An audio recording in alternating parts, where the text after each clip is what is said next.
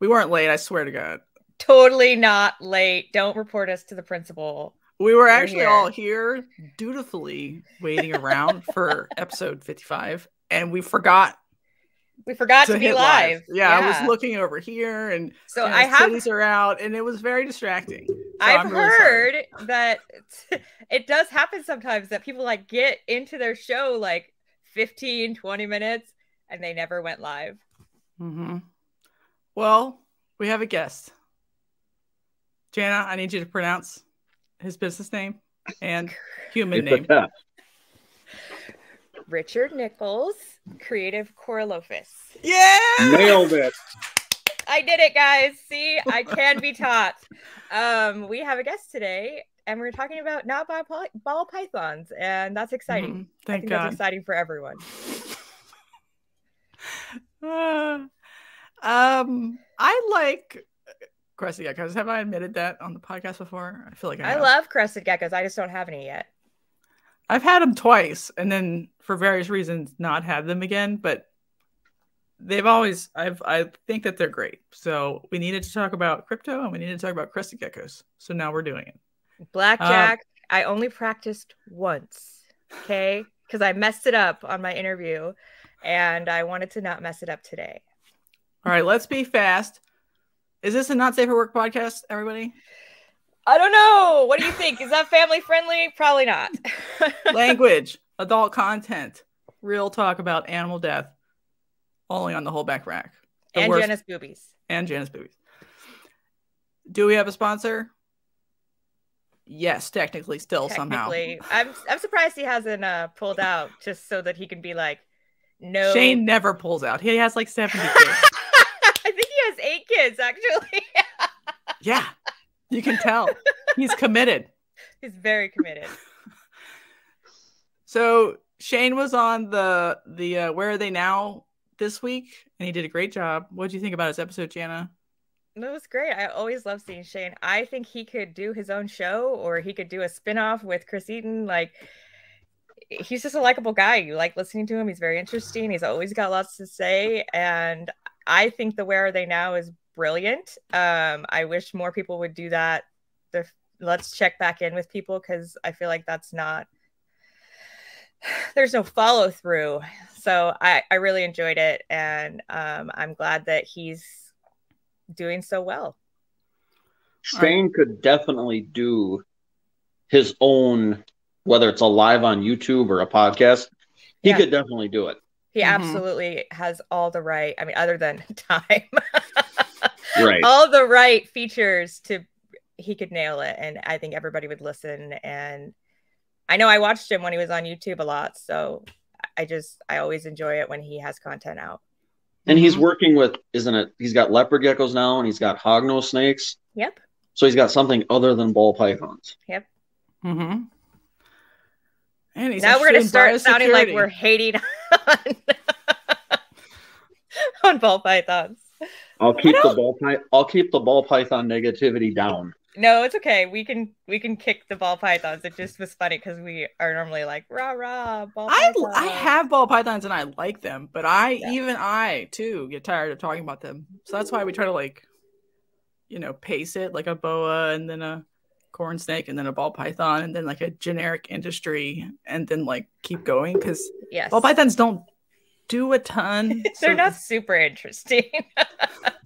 Well, I have my middle daughter, Addie. She wants a ball python, and I told her they're named ball python because of what they do. They're, they are kind of the perfect pet snake, but I told her too, I said, if we're going to buy a ball python, I'm going to spend a stupid amount of money on a snake that's a pet, because I'm going to want something that's amazingly beautiful. Oh, just message me. We can get her one. I just hatched out a bunch of pieds, and I'll send you one. Yeah. No problem. Well, and my problem would be is I'd buy a ball python and be like, you know what? I should be like all the other ball python people and just breed these things.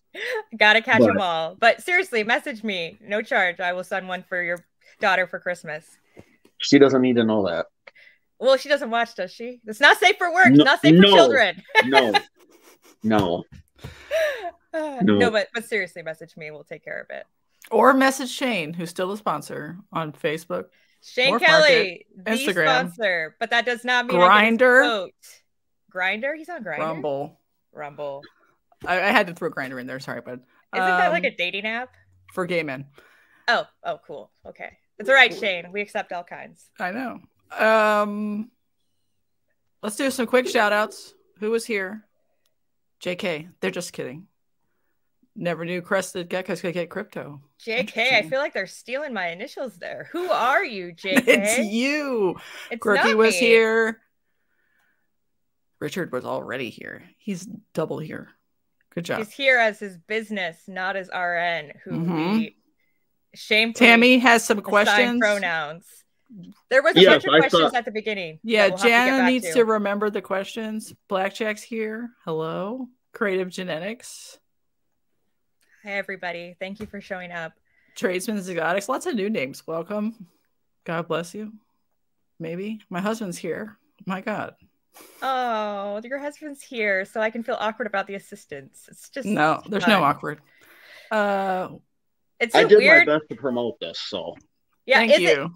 Is it weird that my podcast wife's Super husband Snake Syndicate named my boobs? I don't know. Comment what below, did he guys. name your boobs? He's Marissa the one that coined the assistants. Oh, is it? Did he? Will's here. Will, the podcast whore himself. Pico Pythons is here. All right, let's not do this for too long. Stone Age is here. And hi, Marshall is here. All right, we did it. That's enough of all that. Okay, I got to do my little spiel. Okay, tell us.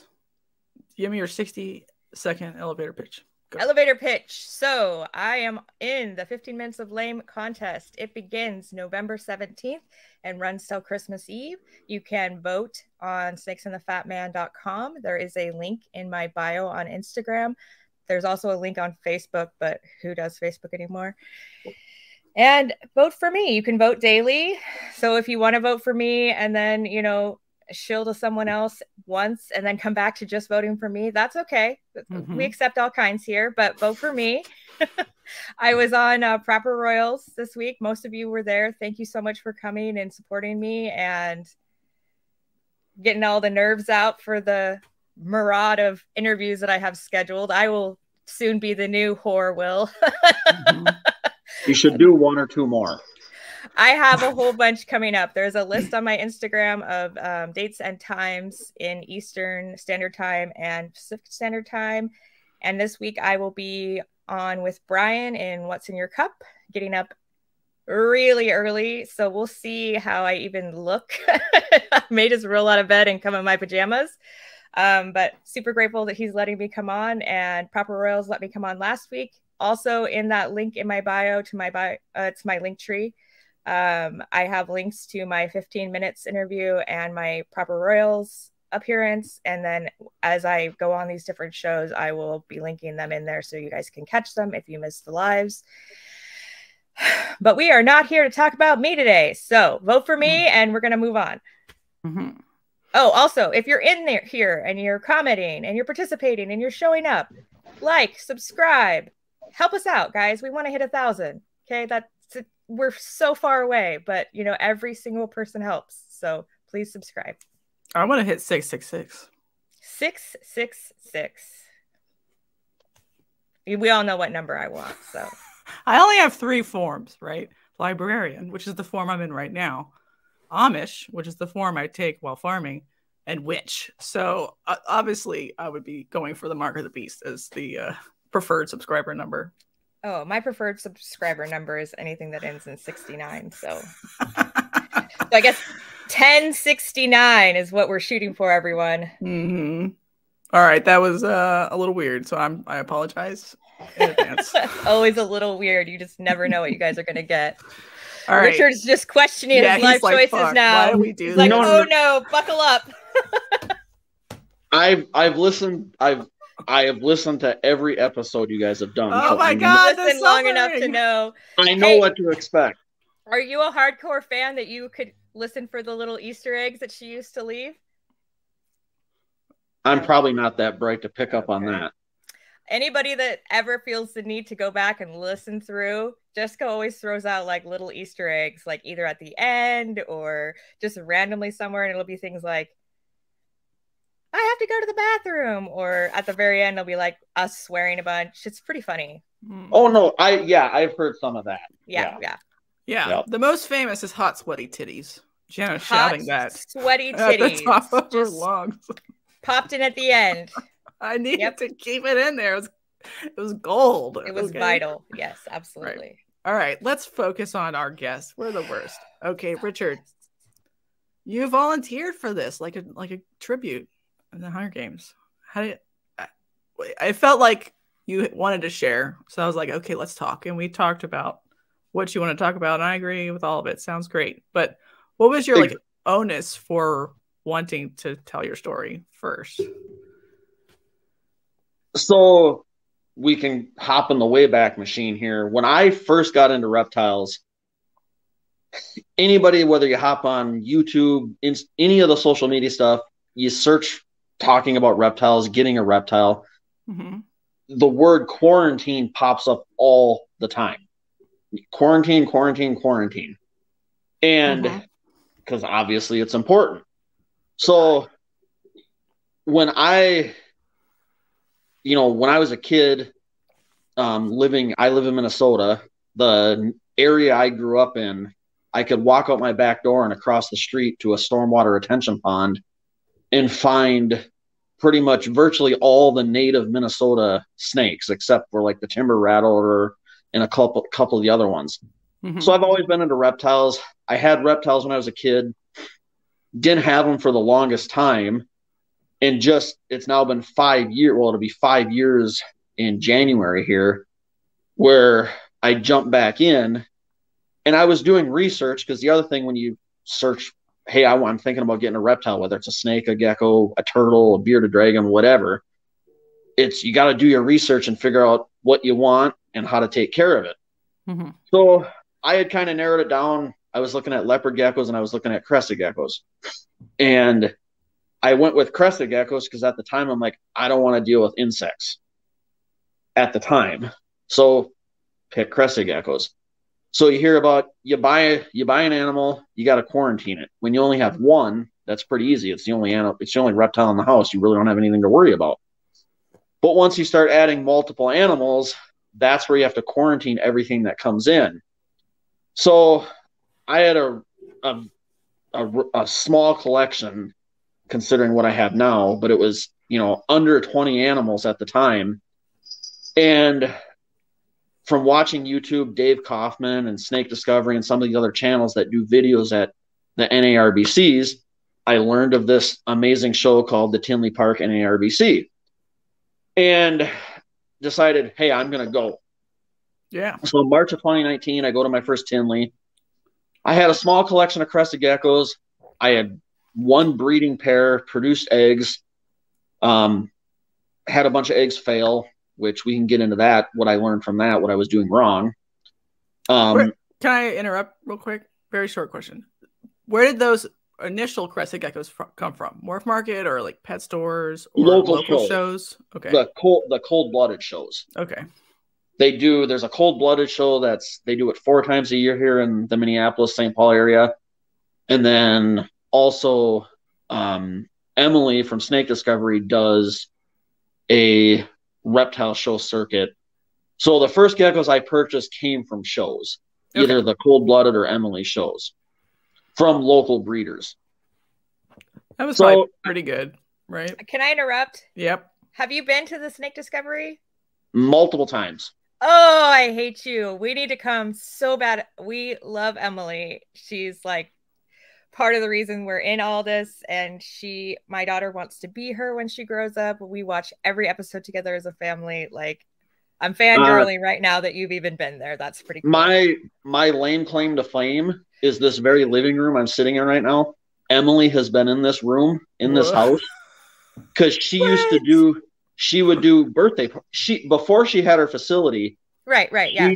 She did the traveling reptile shows, the birthday parties, programs, whatever. And I watched her show. I watched her YouTube channel. My kids watched it. I would see her at the local Herp Society meetings. That's so awesome. I had her come and do a program for my youngest daughter. And yeah, so that's my lame claim to fame. Been to the zoo multiple times. Emily actually has some of my Crested Geckos I've sold wholesale to her to carry in her retail store. That's so awesome. You know, I'm an acquaintance of Emily and Ed. We hang out at Tinley, you know. So what you're saying is that you could get me the in so my kid could meet her. Well, all you got to do is go show up at their zoo on Friday, Saturday, and Sundays, and they do meet and greets when they're in town. When they're in town, when they're not at a show. Right. They are insanely busy.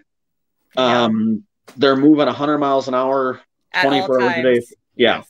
And they're constantly mobbed, like celebs in Hollywood. Yeah. Yeah. I could go on and on about what I think about what Emily and Ed are doing with snake discovery and with the education. They're paving the way for us all. I mean, most of us have them to thank for sales.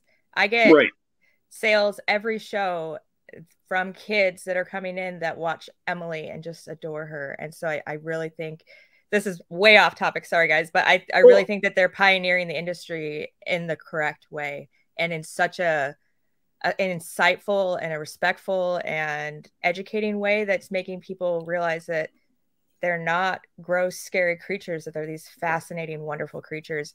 And I just can't say enough good things about what they're doing for our industry. Yeah, I firmly believe in what they're doing, and I'm a fan. Huge fan. Yeah. Yep. They're great people. But so getting back, I decided, hey, I'm going to go to Tinley in March of 2019. I actually brought my daughter Addie, and it was just going to be a weekend of where we were going to look at reptiles, spend some daddy-daughter time together. I had some money. I'm like, I'm going to this giant reptile show. Crested Gecko breeders from all over the country are going to be there. I'm going to be able to purchase some animals that are going to accelerate my breeding projects. And I'm going to be able to talk to these breeders and ask questions because I'm new to this. I don't know a lot. I'm always looking to learn and get better. And Tinley's amazing. Until you've been at one, you really can't describe how amazing it is.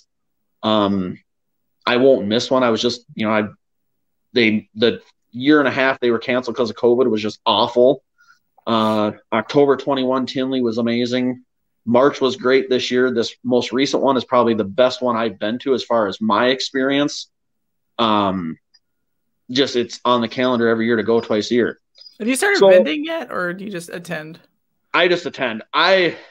When I first got into the gecko thing, I'm like, I kind of had this 5-year plan. Hey, I want to be vending at a big show like Tinley Park in 5 years.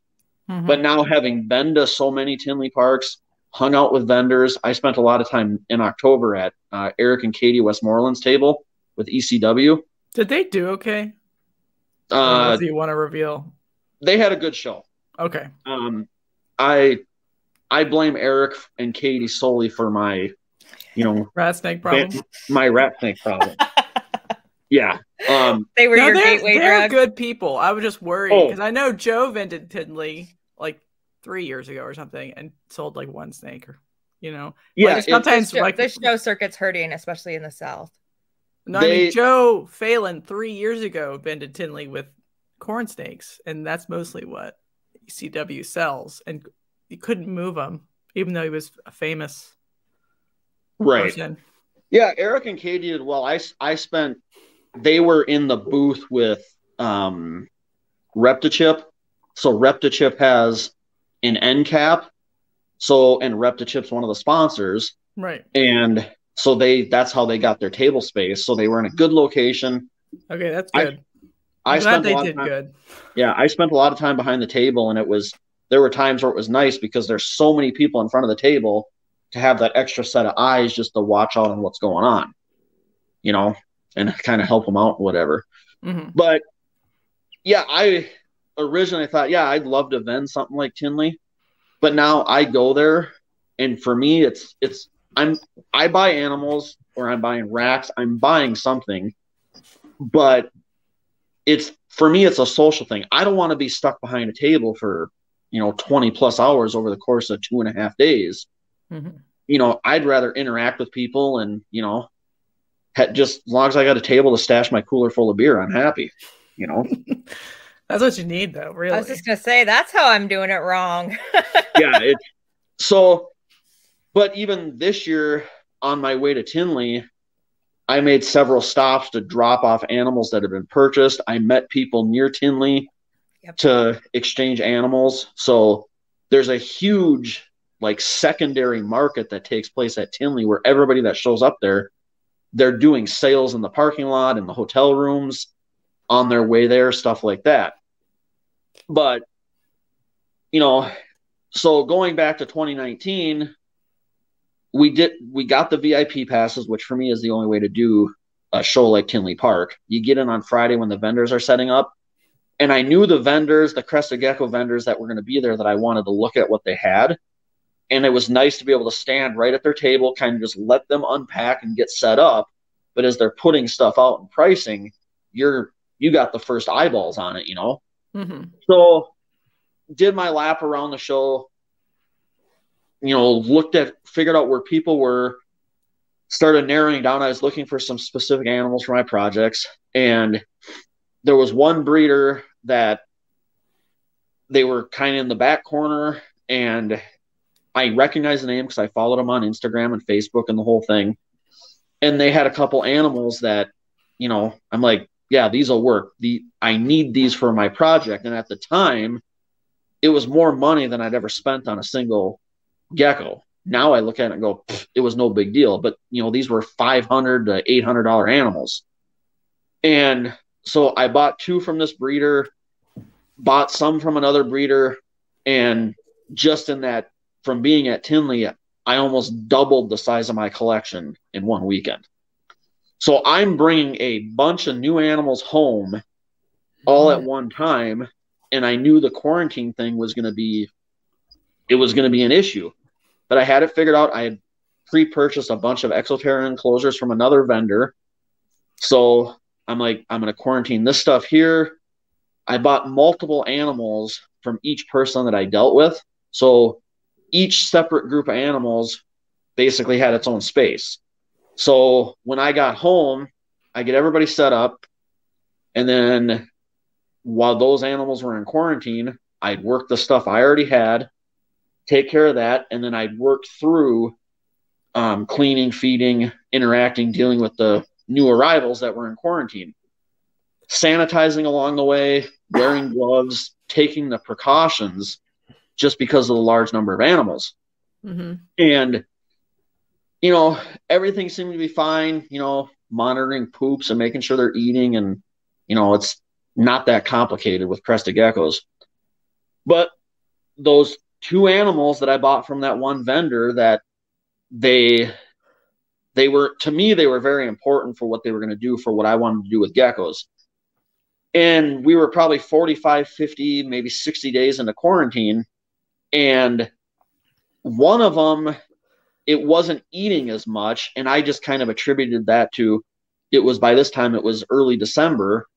And being in the basement, cooling off a little bit, obviously they're not going to eat as much. And, you know, I just monitoring poops and everything seemed to be okay. And then it became apparent because there was diarrhea. There was, when she did eat, there was several times where she regurgitated. Did she have mucousy or bloody stools, or just wet stools? It was just like wet and runny, which was completely different than I'd ever seen. Not that I had seen a lot of crested gecko poop at that point, but I knew something was up. So that became the last animal that I dealt with whenever I was taking care of the animals, because I'm like, there might be something going on here. But and at this time, you already knew what crypto was. You just wasn't sure that's what was going with her. But you had some sort of general knowledge of crypto. At the time, I was aware of the big thing with crested geckos is respiratory infections if they're kept too humid all the time, especially too humid and too cool. And, you know, I'd heard about, like, you know, crypto and some of these other things, just very basic, you know, not nearly what I know now. Right. So I'm like, okay, you know, so I hop into Facebook groups. I'm asking people, you know, this is what's going on. What do you think? And got lots of different information. Nobody really said anything about crypto.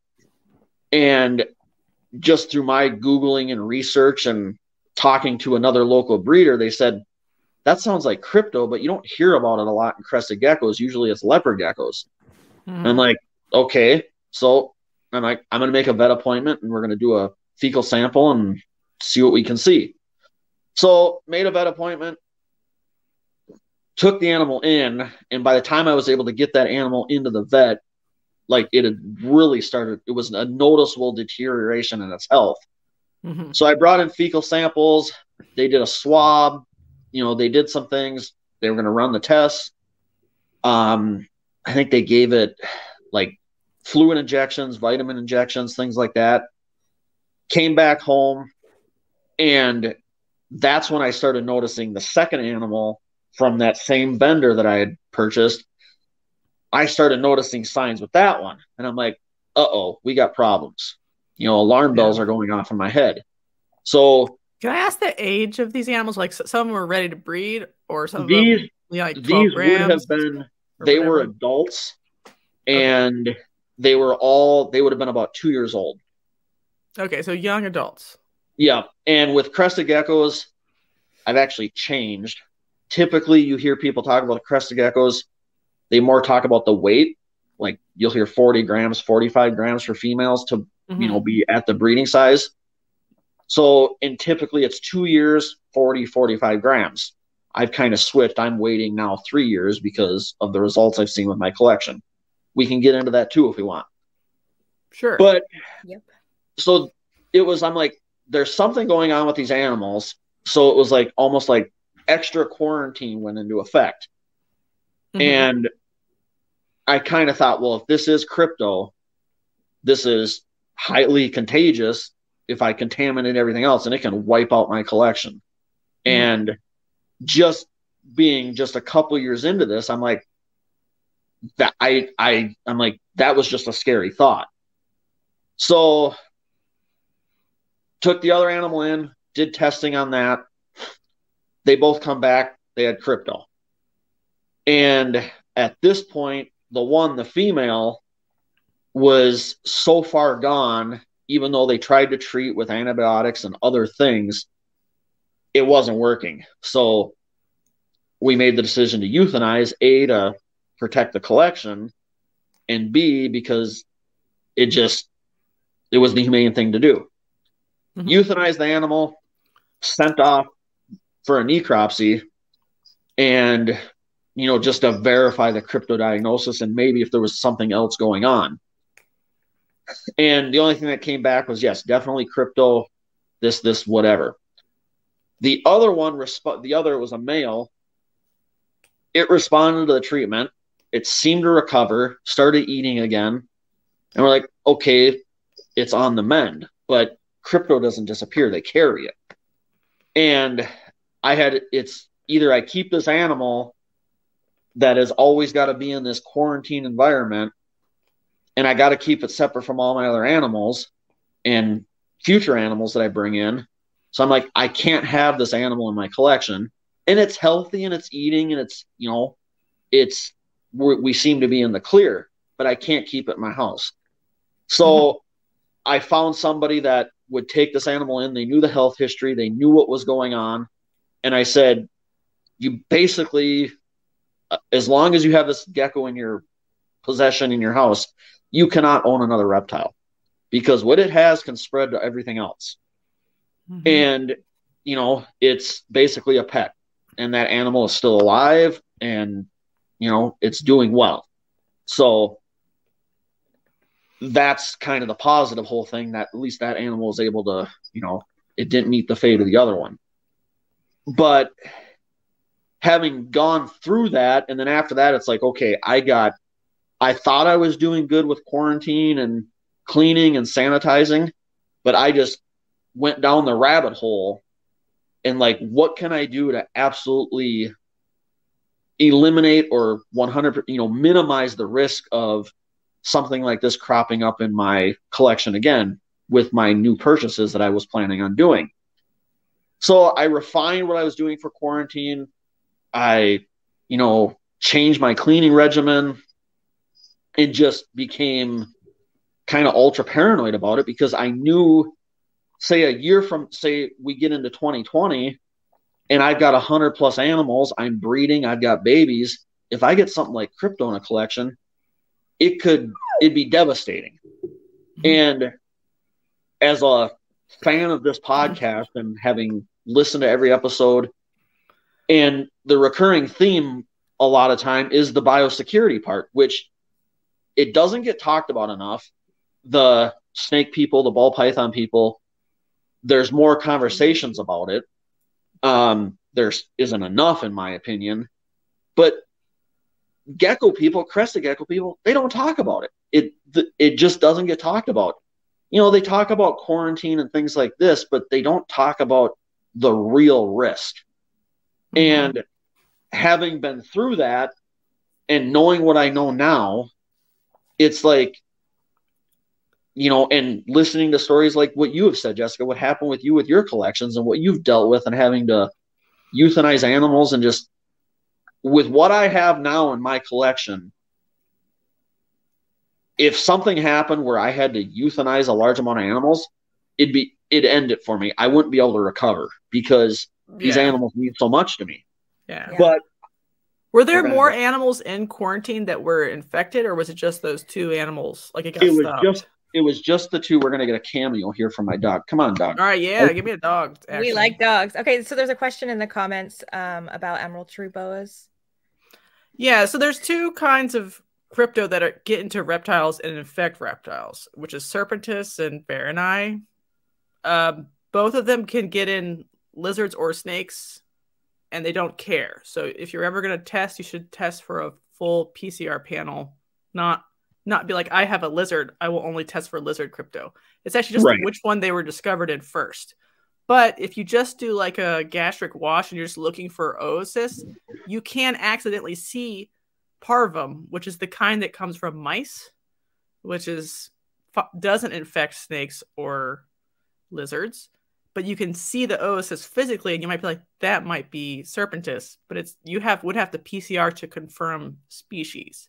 Parvum just like passes through the snake, doesn't matter, and it's usually self-limiting infection in rodents, like mammals. Like if you went to the pool and you like lick somebody's dirty gym shorts or whatever, and you got crypto, you would have the runs and you would actually clear it completely. It's just reptiles, it turns out, can't handle it that well. Especially in an animal a gecko that's 35, 40, 50 grams. I mean, it likes being cool. So it never like ramps up its immune system to, do anything. Yeah. There's no evidence of any animal clearing crypto ever officially in the literature. They all probably still have it just dormant in their digestive tract somewhere, waiting for like an immune suppressing event to pop back up again. Whether it's shipping or breeding or something like that, you'll get the reoccurrence where it could go downhill pretty quick. Do we want to answer the questions from the beginning real quick so that they don't get lost? Yeah, let's do that. I gotta look at my... Tammy asked, what products do you use to clean your enclosures? So I have a 3-step. When almost everything I have is in tubs. It's racks and tub systems because of the large number of animals I have. I have a 3-step process. So if I'm going to, and this is whether it's the actual tub, the decor, anything that's in that tub goes through the same process. First thing is it's Dawn dish soap and hot water, and I let it soak for quite a while. Rinse it off. And I use a brush on the tubs and on the water bowls and, different things in the enclosure that I need to get like the big grimy solids off if there's dried poop, food, whatever. So I do the Dawn and hot water, and then it goes into everything will then go into a chlorhexidine soak. It's probably, I do about a 25% solution. So I just take, it'd be a gallon of chlorhexidine to 4 gallons of water. So it's basically a 1 to 4. And everything gets tossed in there and gets soaked for quite a while. And then they get pulled out of that. They get rinsed off again. And then I've got a steam cleaner. And everything gets hit with the steam. And then about probably every third to fourth kind of deep clean that I do, the first thing I will do is use 12% hydrogen peroxide and just spray it on everything. You do it outside? So you no. don't, like, spray on yourself?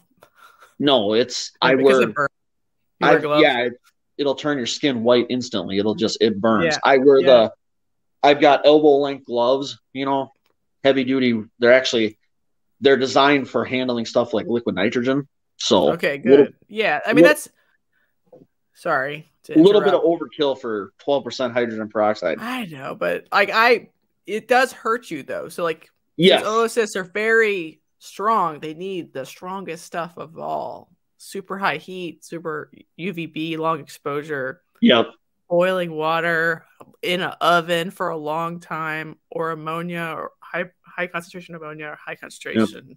And even you take a little dish that's got dried up Crested Gecko dye in it, put some 12% peroxide in there, and it bubbles up and just disappears, disintegrates it. I mean, that could happen to your hands. So that's probably why you do it every 3 times. That's because you're there's a certain extra procedure to the steam is probably doing enough, but you're just extra careful to not propagate. Yeah. Yep. Just to mix it up. So good.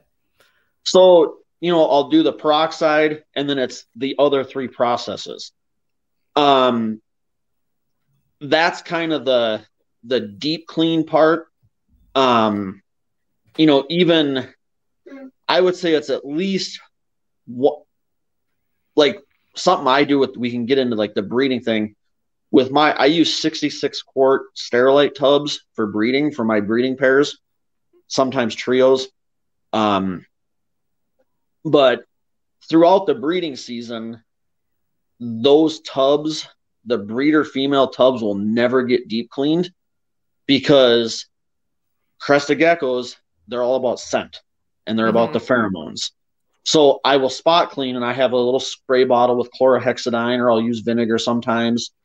So I'll spot clean, get the poop and stuff out, spray what needs to be scrubbed, but I try to minimize how much cleaning is done to the main part of the tub, because I've had it happen where a breeder female will be laying eggs consistently every 30, 35 days. You do a deep clean on the tub, and she gets confused and may not lay for 60 days. She's not feeling sexy anymore. She's right. This is not cool for me. Give me my sexy back. Right. So generally the 3 or 4 step process that I use, that's for my baby bins. They get done at least once every week to 10 days, just depending on how nasty they get for that full deep clean. But I have other reptiles. I mean, I've got an Ackie monitor. I've got a couple bearded dragons. I have some other species of geckos that I work with. Mm-hmm. So I've got a bunch of stuff going on. So there's always cleaning and sanitizing going on. But I've also I'll occasionally rotate in, I'll use F10 to clean some stuff. But generally that 3-step regimen of the Dawn and hot water, the chlorhexidine soak, and then the steam is going to do what you need it to do, and you're going to be relatively secure and safe, Yeah, not to say that Dawn and hot water are a miracle, but they are slippery and wet. So they can move things, and oocysts are pretty big down the drain. So being slippery and wet probably takes actually most of the potential risk away, but you want to double tap and then triple tap. Right. These are the rules of zombie engagement and also the rules of biosecurity. Yes. You probably handled most of the risk with just soap and water, but we'd like to be extra safe. And I will say the whole 3-step process thing, going back to, that's Emily from Snake Discovery did a video on that. I think it was one of those ones when they were getting their bull snakes ready for brumation. And then they went through how they clean the tubs after that. And that, I think they actually they do the peroxide. Then I think they just rinsed with water. Then they did the steam. But, and she talked about a couple different, you can do there's these 3 steps and kind of the different things you can use. So you're kind of hitting whatever you're trying to kill and sanitize with 3 different modes of, action. So, and I'm now with what I've been through and realizing, hey, even my quarantine worked because it didn't spread. So that's a positive. But I'm like, okay, it could have gotten a lot worse and it could have spread. But at least what I was doing at the time worked. So let's just now kind of overkill it and be really hyper vigilant about it. And did you test anything else in quarantine, or did you just test only animals that were symptomatic? It was only the 2 animals that were symptomatic. And those 2 animals that were symptomatic, they were in a separate room from all the other animals that were in quarantine. And they were from one vendor? Yes, one vendor. Okay. But you didn't test the animals in the other room that had just come in? Like in case you had touched them in the car on the way home or something? I would have tested if I saw signs or symptoms. Okay. But I didn't. And now you want to test right now because I'm weirdly pressing you about it? Well, no, I would say if there was something in addition that I probably could have done or should have done, is I probably should have tested everything else that came home with me from Tinley. Yeah, because it was bumping around the same car. Correct. Whatever. Your hands weren't necessarily fully accounted for at all times in that car necessarily. Yeah. Right. Yeah, my biosecurity was, say, okay to good, but it could have been better. I should have tested everything else that came back, and if everything came back okay, we're good, then we're fine. But if I had additional issues, so maybe I probably dodged a bullet there. Listen, even St. Jessica is not actually perfect. I fucked up all kinds of stuff, so this is a low pressure situation. I was just curious. Just in case anybody wants to know, if you go to RAL, this is the reptile testing sheet. You just go all the way down. If you're going to do a crypto test, you need to, can you see it? No. Zoom in to the bottom so they can see where the crypto is. Crypto panel is $25. This is a poop. It doesn't have to be overnighted. It can be a cloacal swab. It could be the result of a gastric wash, which you would do with your vet, or it could just be a swab of poo.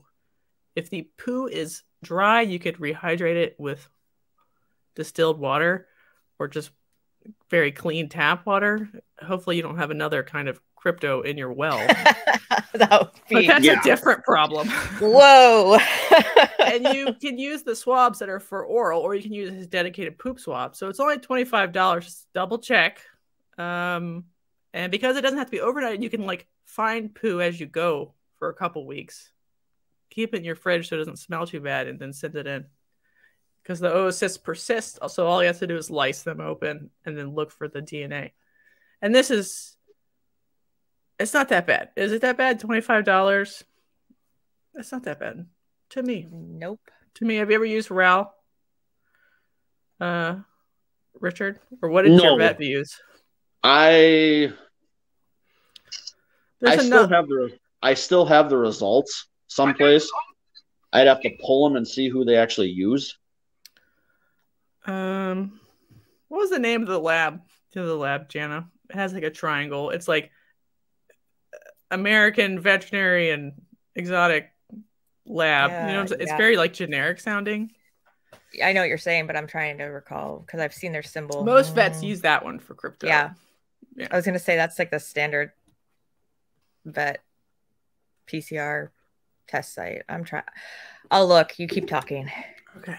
Well, and just talking about the testing,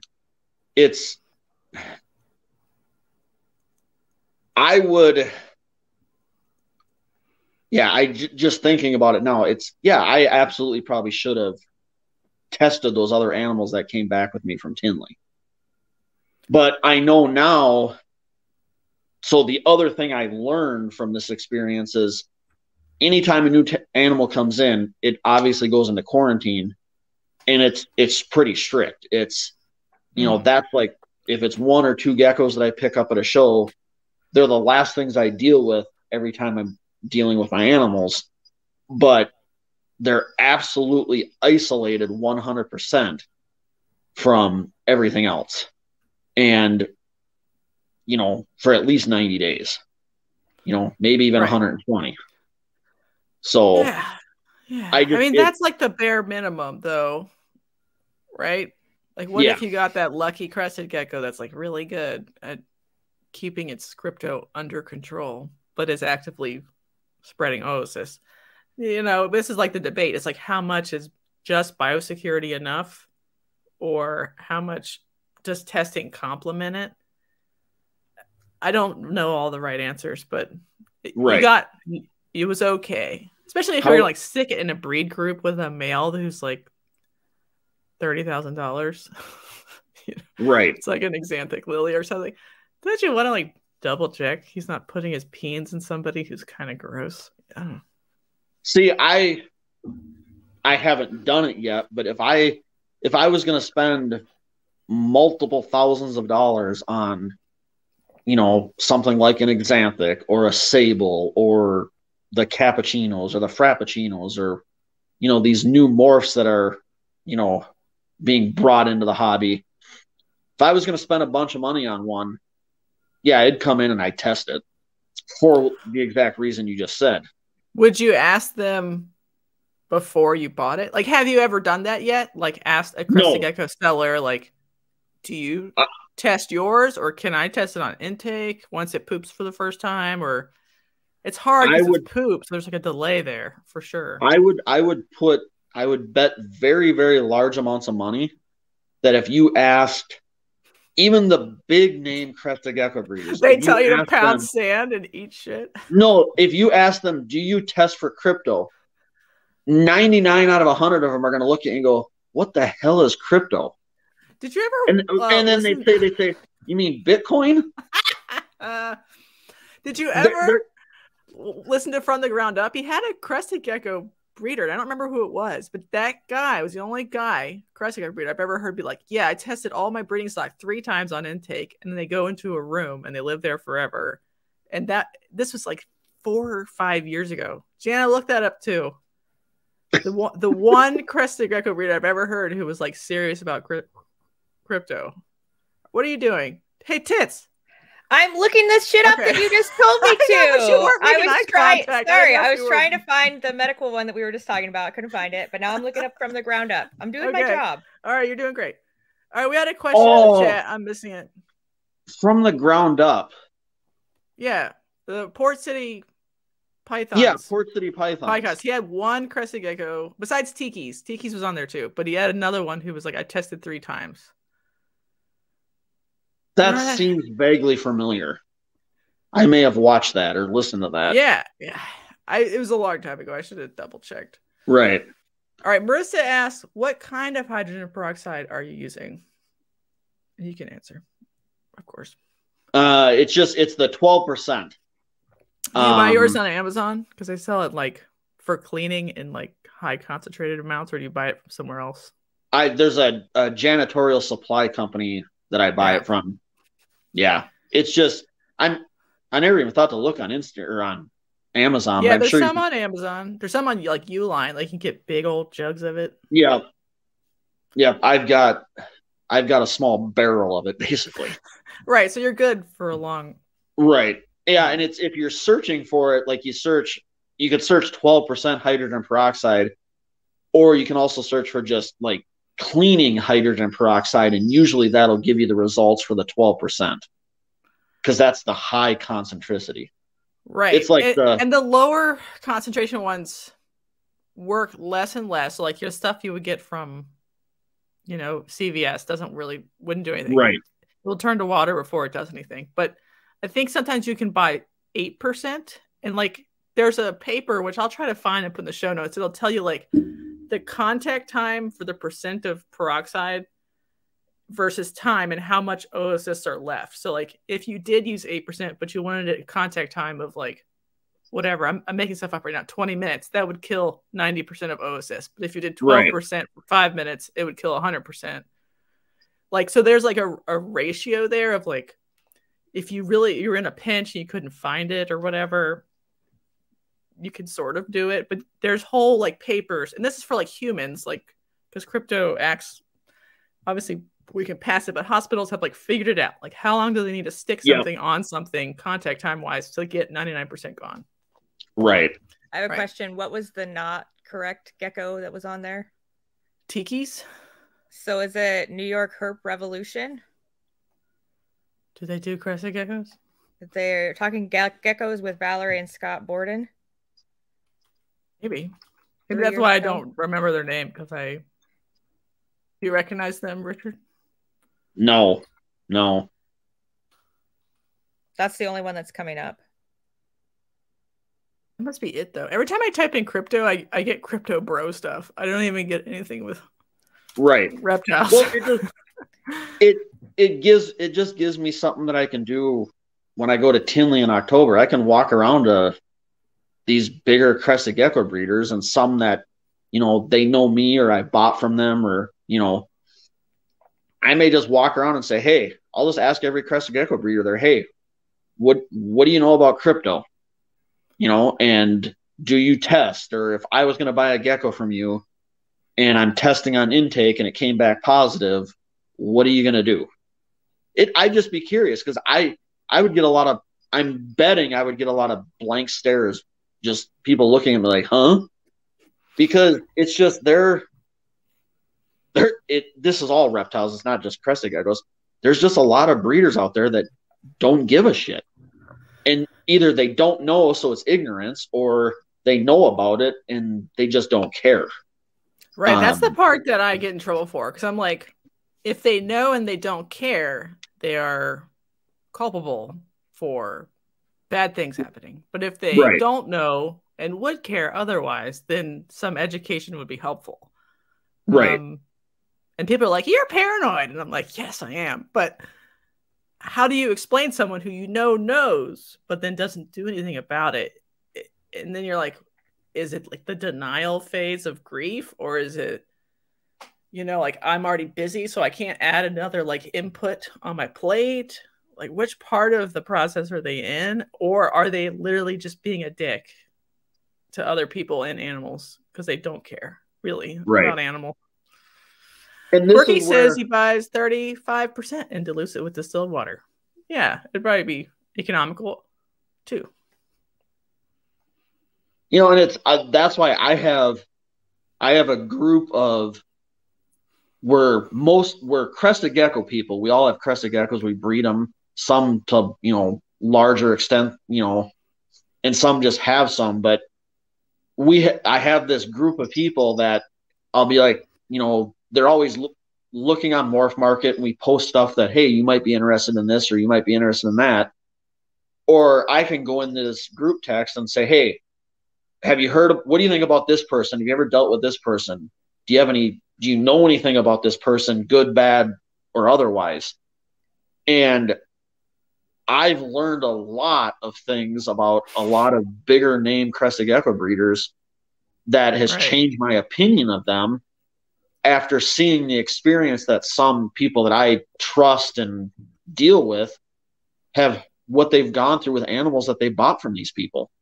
And you got to vet who you're buying from, and you have to trust them, and, you know, just don't buy from sketchy people. I mean, there's a lot of sketchy people out there, but even the big, you know, not that Tiki's Geckos has probably ever had problems, but you buy a gecko from Tiki's, you think this is going to be great, but it doesn't mean you skip the quarantine process.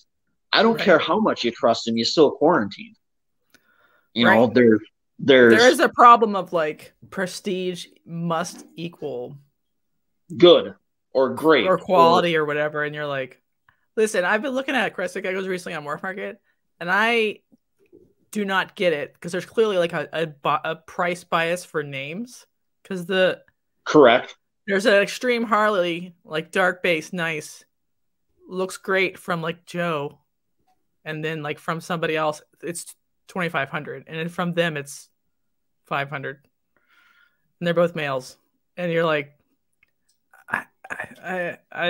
there's a bias there, which is fine. There's a bias in ball pythons too, but it seems very strong in Crested Geckos, and I don't know if it's because of reputation or crypto or what. Kind of my thoughts on that is you have me as a Crested Gecko person. I can look at Morph Market and be like, okay, like I'll see an animal that has good structure. It looks good, nice contrast, whatever. It's a good example of, that morph, whether it's a Harlequin or whatever, and be like, okay, at that price from that person, if it's a well-known name, okay, I get it. But if I see that same animal from somebody that doesn't have the big name and it's priced way less, I'm like, well, that's a really amazing animal that I'd probably spend a lot more money on, but I'm going to buy it at that price and ask them if they've got 3 more that look like it. Right. You'd have to be like, is it cheap because it has crypto, like, or whatever, like other problems, like it's a female that lays slugs too. And I think about that also, but I'm like, there is no reason why some of these things should be 2,500 when this was like this normal human with like a cool Instagram. It looks like they care. They have like enriched enclosures, whatever. They're the same to me, Right. I breed snakes. What am I talking about? But it's the same thing, say Justin has. Yes, the Justin tax. You look at that, it's the same thing in the Crested Gecko market. Right, but I think the Justin tax is like 20%. This Crested Gecko tax, it's like $1,000, like 400%. I could crack open that group text and I could scroll through and, somebody will post a picture and be like, what the fuck is this person thinking pricing this animal at this price? And we all will generally agree that that's pretty ridiculous. It's definitely the like JCPenney model where like everything's too expensive and then everything's always on sale. And you're like, I see what you're doing, which is fine. Like that's a way to like make people be like, oh, it's a great deal because it's Black Friday's coming up, everybody. But if you're looking at like me as a breeder, I'm looking at Morph Market looking for potential breeding stock. Yeah. If I see an animal that is just like, okay, that's amazing, I want that, it fits into what I'm doing, or I'll buy this and then I got to find something else to pair it to. Mm-hmm. If it's priced like what I think is below value, I'm like, well, why is it so cheap? Right. It's become suspicious. I'd be more inclined to pass on a cheap animal because I'm like, why are they trying to get rid of it? Especially if it's a female. There's a lot of people out there that they'll have a female, whether they raise it up, they bought it, they try to breed it. It's a terrible breeder. And then they try to dump it for cheap. And just because female Crested Geckos are in high demand. I mean, if it fits my project, if I can reasonably trust who I'm buying it from, or, if I see a female Crested Gecko that is either ready to breed, proven breeder, that I can just plug right into my stuff, that's what I look for. I'll spend the money to buy it. But if it's priced really, really cheap, I'm going to be like, there's got to be a reason why. And it raises all kinds of red flags. Yeah. I mean, it's the same way in ball pythons, sort of. But like there's enough produced that there are a certain number of females floating around at all times that there's nothing wrong with them. You just right. Because they just are a lot. And people get in and out. Like there were 2 Crested Gecko collections people are getting out of in Texas that were online for sale. Just the whole thing. Bye. And I was like, yeah, I mean, those snakes are probably, or snakes. Geckos are probably fine. This is hard. Snakes, geckos. So what do you look for in like, go ahead. Just in the comments, Aurelio asked what the purpose of the deep cleanings are. And I just wanted to reiterate that we are a biosecurity podcast and we are talking about biosecurity in Crested Geckos.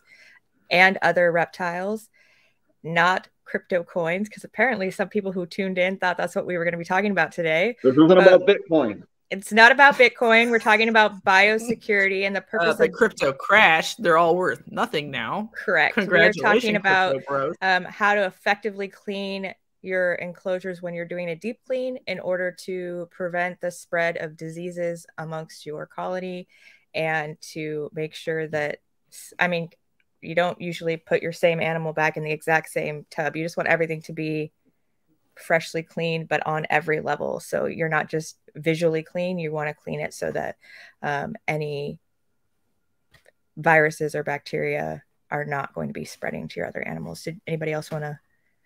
Or parasites. Yeah, crypto is a parasite, technically. For me, the deep clean, like I've got breeder females. They've been in the same exact tub for going on 3 years now. But once a year, that tub, usually I do it in like December, that tub gets deep cleaned, and, you know, I have another container for that animal to put in while the tub is going through the deep clean. Then everything gets thrown back in there, and the animal goes back in. And it's just the deep clean, you've got to do it at least once a year, if not twice a year. I know people that do it once a month. With ball pythons, I do it once a month. Right. And, you know, generally with, especially with my babies, you know, from the time it hatches to the time it goes into my hatchling rack, and then it could hatch, and then within 6-8 weeks I've sold it. So anytime I sell an animal, that tub automatically gets deep cleaned and gets just stacked up, you know. So when I have more animals hatch, I have a tub that's clean, and I can put the baby in it and get it in the rack. But even though I've got this stack of 6-quart tubs that I put hatchlings in that I've already deep cleaned, a lot of times I pull that tub off the stack, and also, you know, when I'm checking the incubator, I'm like, okay, I'm going to need, you know, 8 tubs to put hatchlings in.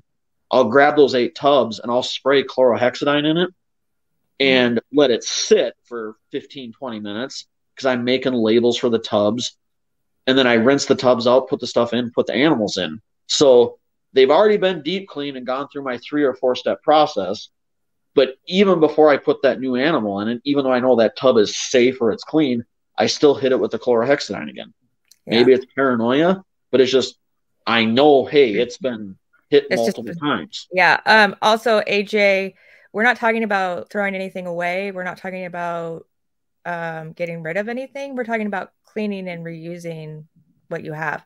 The only thing that you would throw out would be like bedding, because you're supposed to replace the bedding frequently. Well, he's saying, like, if you got 1 or 2 animals in and they were in your quarantine and they were positive, to be sure that crypto would not still be on those items, you just throw them away. Which, if you were doing like cheap stuff like tubs and like cheap Amazon stuff, so yeah, that's fine. But like, the point is, like, you don't necessarily know at all times the crypto status of all your animals, even if they seem fine. So your between animal cleanliness needs to be at the highest level, even if you think they're fine. So like, if you're moving tubs or having grow-ups move into like an older colony's old tub, you would want that tub to be fully sterile, so that when they enter it, it's not like a fomite at that point, from, because you don't always know what they have. And it's not just crypto, it's everything else too. Everything a Crested Gecko could have, they could have at any time. You just have to try to keep them sanitary.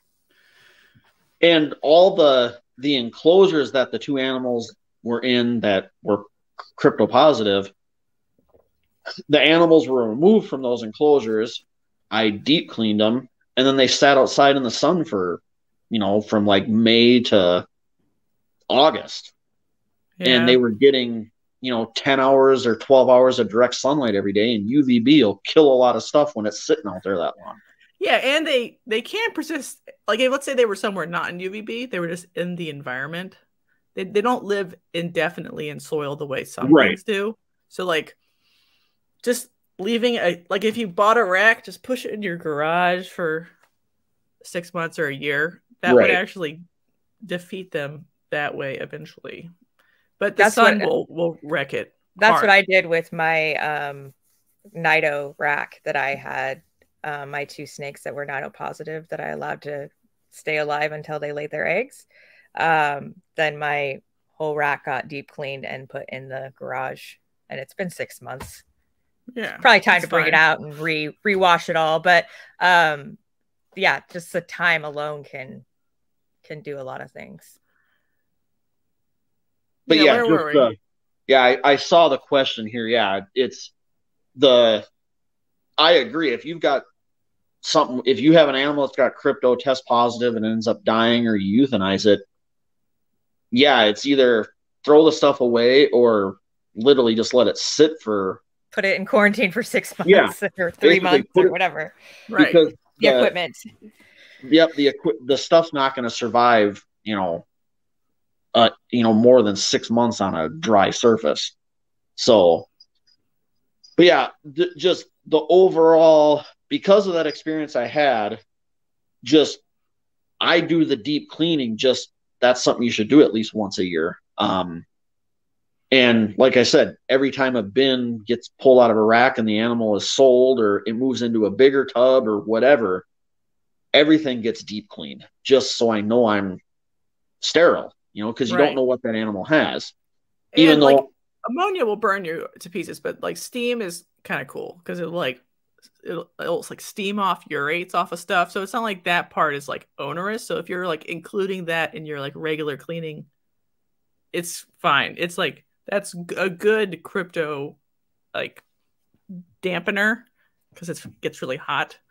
But yes, it also is just good at cleaning because it's steam. So like there's nothing. It's not quite as onerous as adding ammonia to your program because steam is hot, but hopefully you're not putting it in your eye, so that's bad. Right. But that's my next thing to buy is a steamer. Yeah, I love my steamer. It's fun. I don't talk about it enough. No, you don't. It's good for all kinds of stuff, and you could even like steam your like show tables and stuff because it would be fine. It doesn't leave a residue or whatever. That's great. That's the next thing on my list for sure. What kind of steamer do you use, Richard? Quirky asked. Oh, it's something.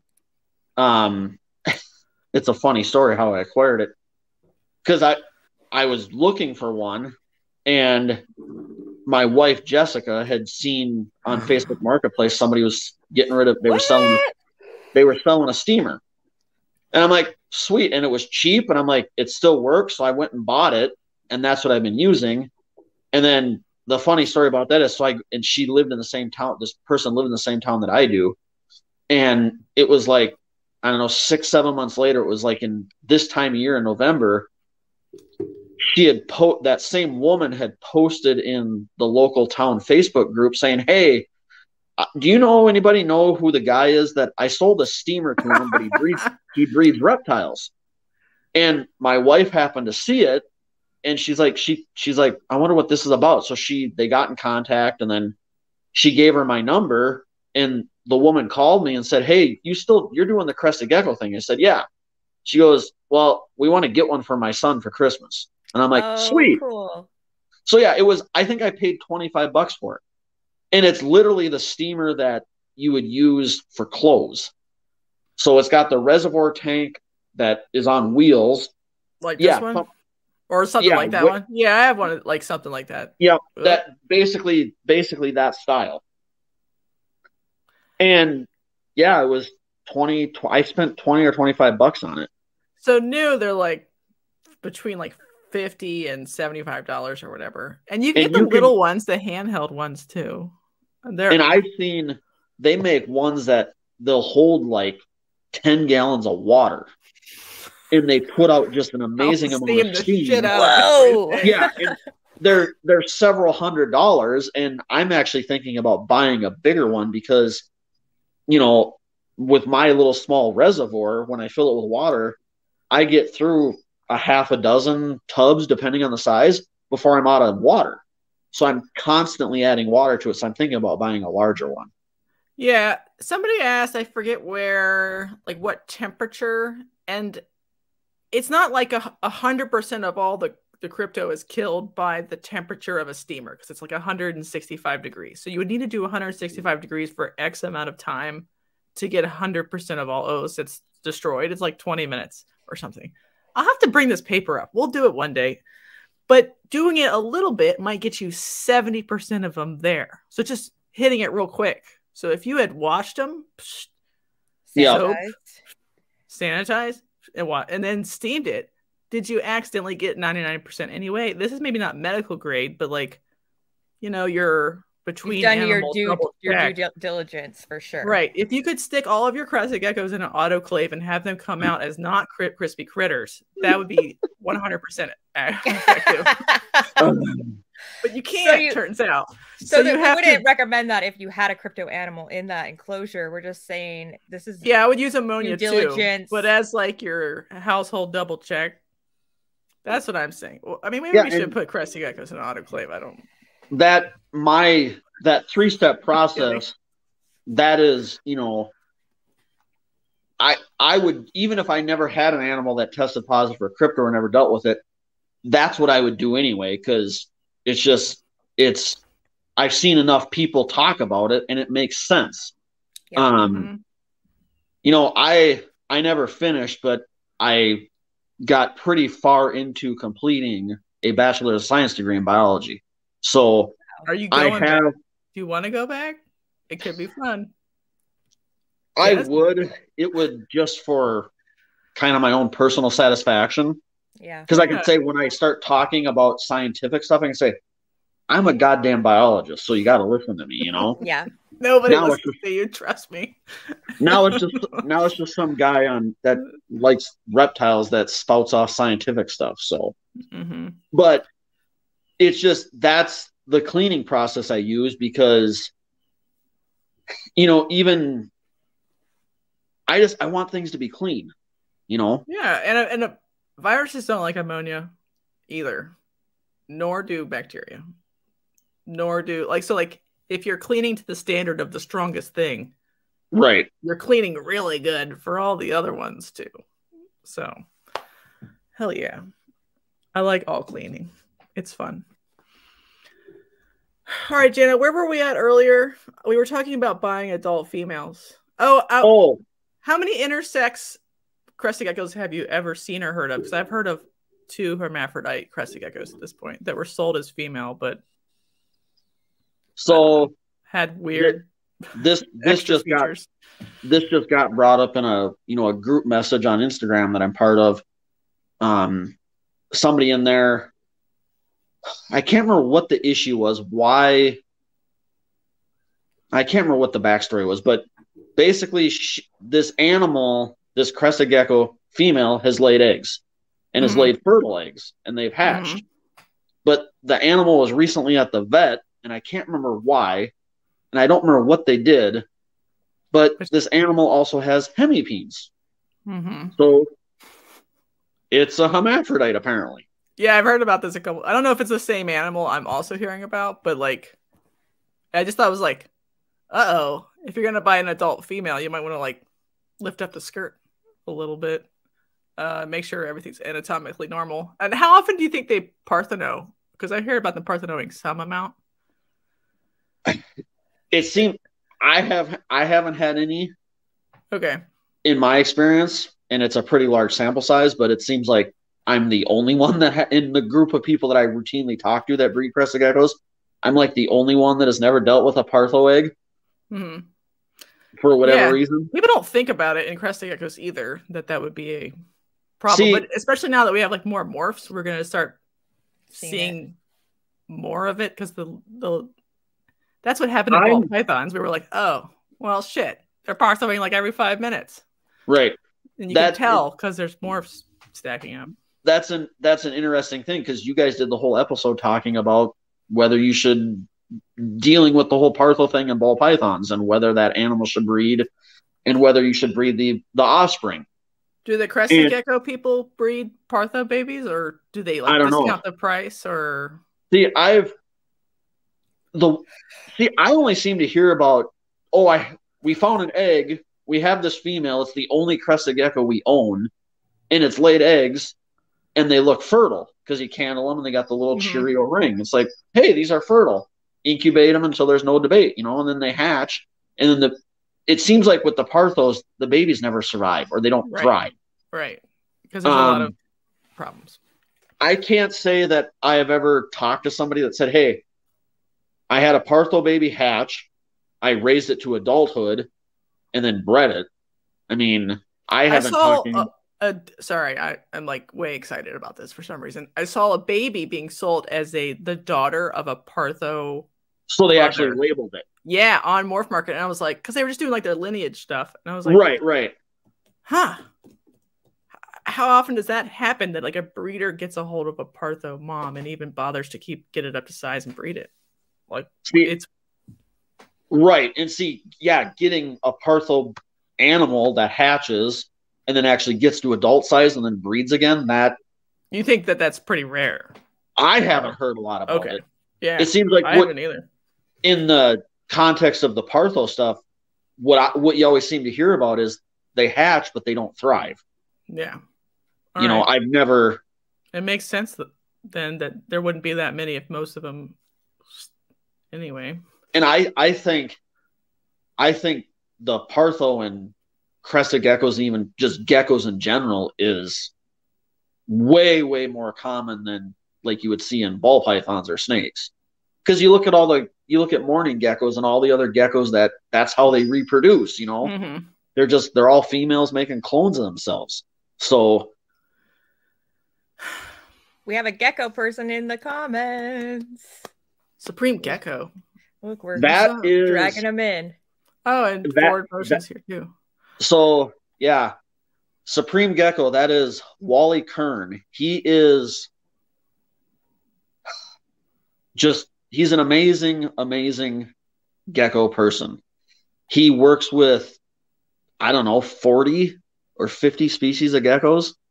Something just crazy. He's bred probably 40 species in the last couple of years. Can I have Japanese cave geckos, please? Supreme Gecko, do you have some? I need them. I know he breeds cave geckos. I need them tonight. Japanese. Comment below how many species you're breeding right now, Supreme Geckos. Shout yourself out. And then Blazing Blue Tongues said we should have Warren Booth on. So Warren Booth's tired of talking about it. I was just going to say, we've talked to Warren Booth. He said that our episode is actually excellent. He actually watched it. And he's so over it, guys. Yeah, he's bored. He's like over it. He's like, I've done that interview 50 times. Just go watch Don't need to do it again. Else. He doesn't. Yeah, go on NPR. Go on NPR. Go back to the old ones that he's done. Those were great. They're great. That's where I learned everything about it. Yeah. He feels that there's nothing new to share. He loved our take on it. And the fact that we didn't ask him to come, that we just referenced the information that he shared. Like he has a great paper already. He's already paper. Yeah, he's done what he wants to do on that subject. And that Blazing Blue Tongues, they're local. They're near me. They're in the, I think if I remember right, they're in the St. Cloud area, which is about 45, 50 minutes from where I live. But they have just amazing blue tongue skinks. But that Wally Kern at Supreme Gecko, he just commented he's bred over 125 species and he keeps 50 now. Holy smackerel! So here's your award. That is amazing. In addition to the Crested Geckos, I also keep and breed the Periodora picta, which I got my original animals from Wally. I also have Hemidactylus triduris, which is known as the termite hill gecko. How do you like those? I'm like very attracted to little geckos, obviously, because I'm into like cave geckos. The Hemidactylus triduris, the coolest thing to me about them is their scalation. It's like little pyramids. They don't have like tubercles like a Turkis or whatever, but they have like. It's just like it's like a little pyramid bump. I'm into it. All right. So I always say they're like a leopard gecko, but like way cooler because they're. All right, you're gonna hurt our sponsors' feelings. Shane Kelley, they're still cool to us because I keep them in. I actually keep my Periodora picta and the Hemidactylus, and then I keep also Peridora stumphi, which is another Madagascan ground gecko. There's a bunch more on the list with the Peridora genus that I need to acquire, but space and time and all that good stuff. But I keep a lot of those, my ground dwelling geckos, in basically like the V70 size tubs in a rack. Yeah. Do you keep in like, I'm assuming colonies? Yeah, that okay. I appreciate that, Wally. That's I looked at him on your Instagram. Let's get him up on the Instagram. I absolutely love Wally because he will sit and talk geckos with you for hours and hours and hours. See right there, that's the Picta. That's a Picta. That's one of my babies. What's the adult size? A little bit smaller than a leopard gecko. And how many can you keep in like a 70? I mean, 70 is huge. What about like a 28 quart? Could you keep like a 1-3 group in a 28 quart or FB40 equivalent? What I keep, so for breeding purposes, in the 70 quarts, I keep it. There's 2 females in there, and then I rotate the males in and out because a male Peridora picta, they are a little bit horny, and they will hump everything. Yeah, and it makes sense. They will stop eating, and if they can smell a female, they want to hump and they don't want to eat. So, and they will literally, yeah. So that's a. So this is the one with the texture. Yeah, that small. These are really cool. That's 5 minutes old there. I watched that thing hatch. That's amazing. I love watching them hatch because it's this little teeny tiny egg, and then they come out and they're these like giant things, and it blows my mind. So what's the range of these ones? Is it still the Mediterranean? India. India. India. Smackerel. Wait, do I have that? Do I have that? Yeah, India, I believe. And actually, if you want to get into the taxonomy and the nitty gritty, people say that they're not actually tridrus, that they're actually, I think it's pronounced Sangali.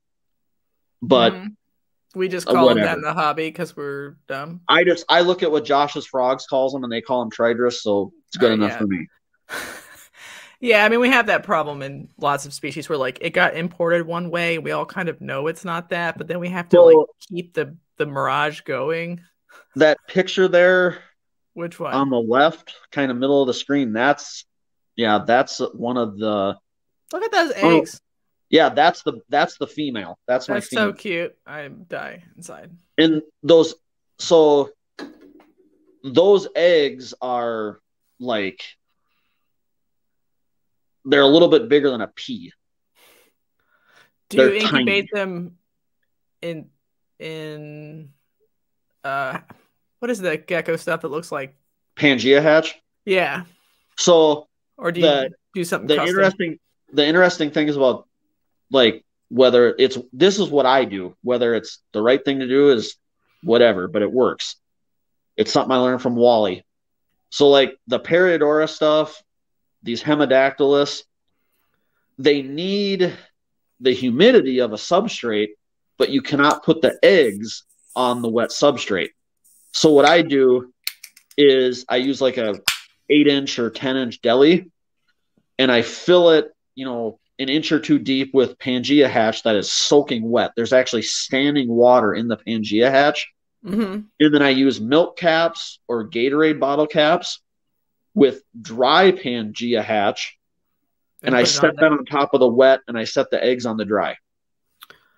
So Tammy, at the very beginning of the podcast, had asked what your calcium protocol for egg-laying females is, and is it the same regardless if they're breeding or not, and what calcium products do you use? I think that was for Cresties too.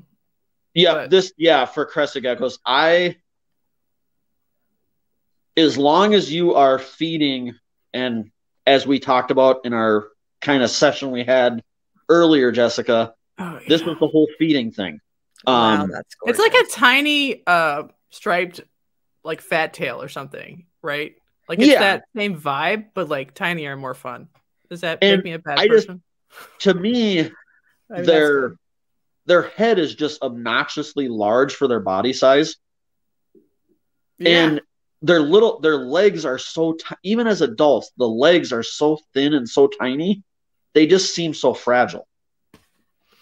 But so the calcium, so what I do, yeah, we should stay on topic. Jessica. Right there, there was a couple pictures there of how I incubate those things. If you want to pop that back up. Oh, like okay, I see. Yeah. So there's fresh hatched. Oh my gosh, that's so cool. So you get an idea of how small those eggs are, because that's a milk cap that those 2 eggs are in. Oh my gosh, do you get mad if your kids throw away the milk caps? We save them, and I have literally hundreds, because I use them for water dishes too and food dishes. Okay. But for the calcium stuff for the crested geckos, just in general, if you're feeding a commercially available crested gecko diet, so Pangea, Rapashi, Black Panther Zoological, there's Clark's, there's Big Fat Gecko Smoothie. They're all prepackaged, the powder in the bag mixed with water. Everything is in there that they need. That your gecko will thrive. It will live. It'll live 20 years, be your pet, be all good. But me as a breeder, for my adults, Pictor are the prairie dogs of the gecko world. They love to dig. That's cute to me. Yeah, they're great. I feed.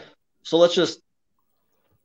It's a lot to unpack, but let's just breeder female crested geckos during breeding season. So right now, in my room, it's in my basement. Ambient temp is like, hold on a second. I gotta go. My dad just arrived, and I gotta tell him I'm doing this, and he's going to talk forever. So I'll step away. Jana, talk about geckos. Go. Geckos. Tell us everything. I don't know anything about geckos, although I have looked into geckos. I really like the ones that know to reproduce, and those little teeny tiny ones. I also like the idea of them as feeders, but that's probably gonna get me shot in this company. So no, what I don't know. The little day geckos. All right, lots of that things. Was quick. He's back. He's back. Anyway, okay, good. We don't have to rely on my knowledge. Right now, this is just what I do. You can ask 10 crested gecko breeders, and they're going to all give you different answers. Mm-hmm. Some breed year-round, some do a seasonal thing, which is what I do. So right now, in my room downstairs, in the basement, I'm in Minnesota. Today, the high is like 34 degrees. We're supposed to get snow this weekend. But I have the lights in my room are on a timer. It's a mechanical timer.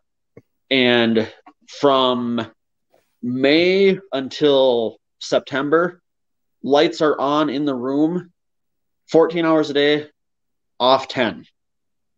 So starting beginning of October, so it's now been 6-7 weeks into this, every week I decrease that photo period 15 minutes to a half hour. So by Christmas, the lights will be on maybe 9 hours, and they're off for 15. And the room is cool. And so for whether it's my breeder females, my adult males, adult females that are either not breeding or almost breeding or whatever, they're all in tubs, and they're on shelving units that I have heat tape put on it with thermostats, just to give the crested gecko a warm spot. We'll get into why I do that later. But so right now, from now until February, ambient temp in my room will be 70 to 72. And the reduced photo period, the reduced light cycle, to cool everything down. Because the crested geckos need it, the Periodora need it, and they're all fine and dandy. So right now, they're not eating as much, but the females that are going to breed and are just either bred this year and then are going to be breeding next year, or are going to be bred next year for the first time, they're being fed I feed all the commercially available Crested Gecko diets. I don't discriminate. I feed a lot of Pangea. I have a wholesale account with Pangea because I use that. Use that to feed my colony. I was way excited about the wholesale account. I use that desperate for wholesale. Anything. I use that to feed my colony. Plus, I sell it. I have a half a dozen other breeders that buy all their Pangea from me. So that's legit. But I'm feeding they're like right now they're only getting fed like every 3 days because they're not eating as much because they're cooling down. But what they're getting is like I feed the breeder's formula for Pangea, which has got a higher calcium content. I also feed, there's a diet called the Aerotonic diet. You buy the base, which is the powder base, but then you have to buy like the yogurt and the fresh fruit and all this other stuff to add to it to make it a complete diet. So it's basically kind of the best of the best that you can feed a Crested Gecko. And the geckos love it because it's fresh fruit. It's, it's a great diet. Ariel Kudia is the guy's name that does it. Aerotonic. He's on Facebook, Instagram, all that stuff under Aerotonic. ARRITONIC, I believe. And but anyway, does he have the recipe included on how you? Yes. So when you buy the base for his food from him, and then it included in that is the recipe to make it the complete diet. Okay. So right now I'm feeding the highest quality food that has the high calcium content to build up their calcium reserves. So like with Crested Geckos, with the females in the roof of their mouth, they'll have 2 calcium sacs. And you can there's a technique, you can grab a Crested Gecko, you hold it just behind the jaw, and they'll just naturally open up their mouth, and you can look at the roof of their mouth and see their calcium sacs. Or you can take like a plastic card, get it into their mouth to get it started open, and they'll just instinctively open up for you. And or if you got to really drop their tails while you're doing that? They can, but you just got to know the animal. And okay.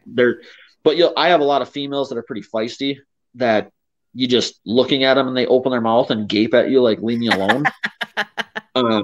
Women, they smile at you. it's when their 2 brain cells get together and decide to be angry. It was a good day when they were in agreement on right. That day. So they're getting the Crested Gecko diet. They're getting all the calcium they need, but then I don't add any calcium, any of the powdered calcium, any of that stuff to that diet, because you throw the ratio out of whack. Too much calcium is just as bad as too little. Calcium. But you do still calcium your feeder insects to fix them, or no? Oh, all the feeder insects are gut loaded. They eat better than I do. They're always eating. Gut load them. Yep, but don't powder them before you put them in there. Oh no, yeah. When we're talking feeder insects, they get dusted. But just on the Crested Gecko diet. Do you add weird stuff to your diet, like whey protein or no? The one thing or spirulina I occasionally or whatever will add bee pollen. It does get the aroma. I don't know if it's the aroma, but it does get a pretty good feeding response. But you can buy cricket powder or dubia powder that I will occasionally add in, but especially on the Pangea side, because that's what I kind of use the most of. Their fig and insect blend you can actually see the chunks of the dubia roaches in it. Like you can see the difference. Right. So you shouldn't probably be giving that many. Right. So for the powder-based diets, I don't add anything to it other than I just feed it as is. So they're getting a higher dose of calcium, fat, and protein with some of, especially the breeder's formula from Pangea. But and obviously not all, but the majority of my breeder female Crested Geckos will eat insects. And insects are absolutely required for breeding animals for breeding crested geckos, they need to be eating the insects that are dusted with calcium. Insects have to be gut loaded, obviously, but they need that because in the wild, crested geckos, the fruit is seasonal. They eat a lot of fruit, they eat a lot of nectar, whatever. That's all seasonal. They eat a ton of invertebrate prey. There's studies that they've examined the stomach contents of crested geckos. They found avian material in their stomachs. So adult crested geckos are eating baby birds, is what you learn from that. So they will eat. I have some of my crested gecko females that don't eat a lot of insects. I can get them to eat frozen thawed pinky mice. I mean, I'm not giving them a pinky mouse every week. It might be once a month or twice a month, especially just before breeding season. That they wouldn't want to eat insects? Do you think there's like a palatability question? Do you think we should like candy coat crickets with like Pangea powder? So I think they get lazy in captivity and they realize, hey, this human food monkey is going to put this fruit smoothie in a dish and it tastes like watermelon or banana, and I can go over there and lap it up and then fall asleep and take a nap there. I don't have to chase an insect or around my enclosure. Where's my room service, bitch? How often do you feed feeder insects to a non-breeding female, like a grow out or a non-breeding male or something like that? Grow outs, non-breeding, anything.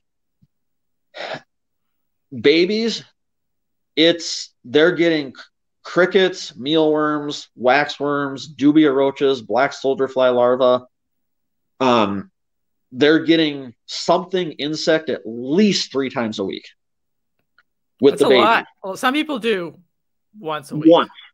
Yeah, some people do once. When like with a baby, the baby hatches, I make sure it's eating the Pangea, it's pooping, kind of we know what we're doing.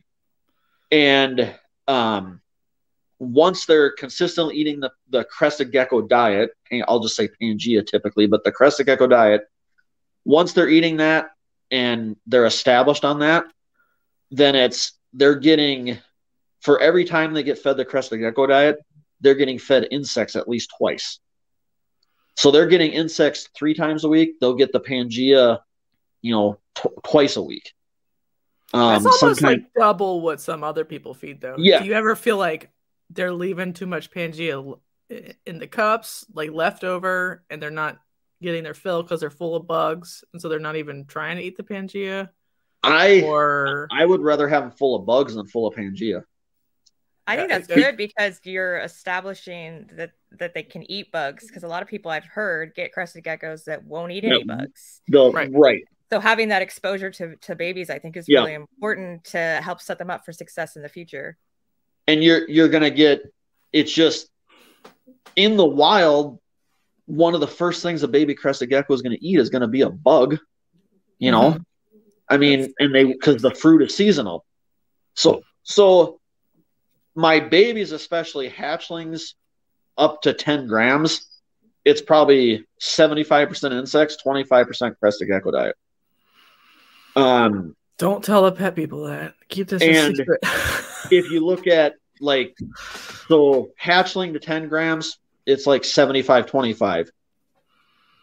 That 10 to 25 gram, it's probably 60-40, 50-50. And as adults, it's probably 50-50. If I can get it closer to that, even 60-40, 70-30, where they're eating more insects, especially the breeder stuff, especially the breeder females. It's what they need. They need way, way, way more insect protein than we've been the hobby wants everyone to believe. Right. Because they know they never need any bugs, is what you hear. As somebody that has no knowledge of crested geckos, other than like what I've gleaned, and looking from various things, is they say, "Oh, this is a complete diet. You'll never have to have bugs." Right. I sell a ton of crested geckos that are going to pet homes. And it's hatchlings that are anywhere from 5 to 8 grams. And I sell them for $100 to $300 a piece. And I tell the people, I said, this thing will eat every insect you put in front of its face. Awesome. But it will be perfectly fine eating the fruit smoothie Crested Gecko diet, you know, if you don't want to deal with bugs. But I highly encourage it. I'm like, you can do this, but if you feed it bugs, it's kind of fun because you throw some crickets in there, and that little baby, you're going to see it hunt, and you're going to see that Crested Gecko do things that it's good enrichment. If right. Nothing else, like they just need the stimulation too. And if you're going to have a small number of Crested Geckos just as pets, you can tong feed them. You can tong train them, and they will take crickets right off of tongs. And, you know, for that interaction with your animal, because a Crested Gecko is pretty boring. It just wants to hide all day and sleep. Mm-hmm. You know, they're not the most interactive of pets. But I highly encourage the insect feeding. And it's just because I want my animals, I want the babies well started and growing before I sell them. And that's why I feed the variety of the diets plus the insects, because they'll pretty much eat anything. And for the adults, the breeder females, they need the bugs. They need that protein. They need the extra calcium from the dusting. And they need all the nutrients that you get from gut loading them with, you know, carrots and butternut squash and collard greens and turnip greens and, you know, all the stuff, the veggie stuff that the bugs naturally in the wild are getting, all those micronutrients and the phytonutrients. The gut loading is super important. Mm-hmm. And that's all that, I mean, I go through thousands and thousands of crickets every week. I mean, thousands. And what people don't realize, I do not feed the common house cricket. They are the nastiest, most disgusting little thing on the planet. So full of parasites. A commercial cricket farm is a disgusting place. There's a place locally here in Minnesota. They're in St. Paul. They are a food grade facility that raises crickets. Because, is that the one on Snake Discovery? Yes. Okay. Sorry. That's where I get my crickets from. 3 cricketers. So it is their crickets are for human consumption. They make chocolates out of them. They grind them up and sell the powder. Do they have a website?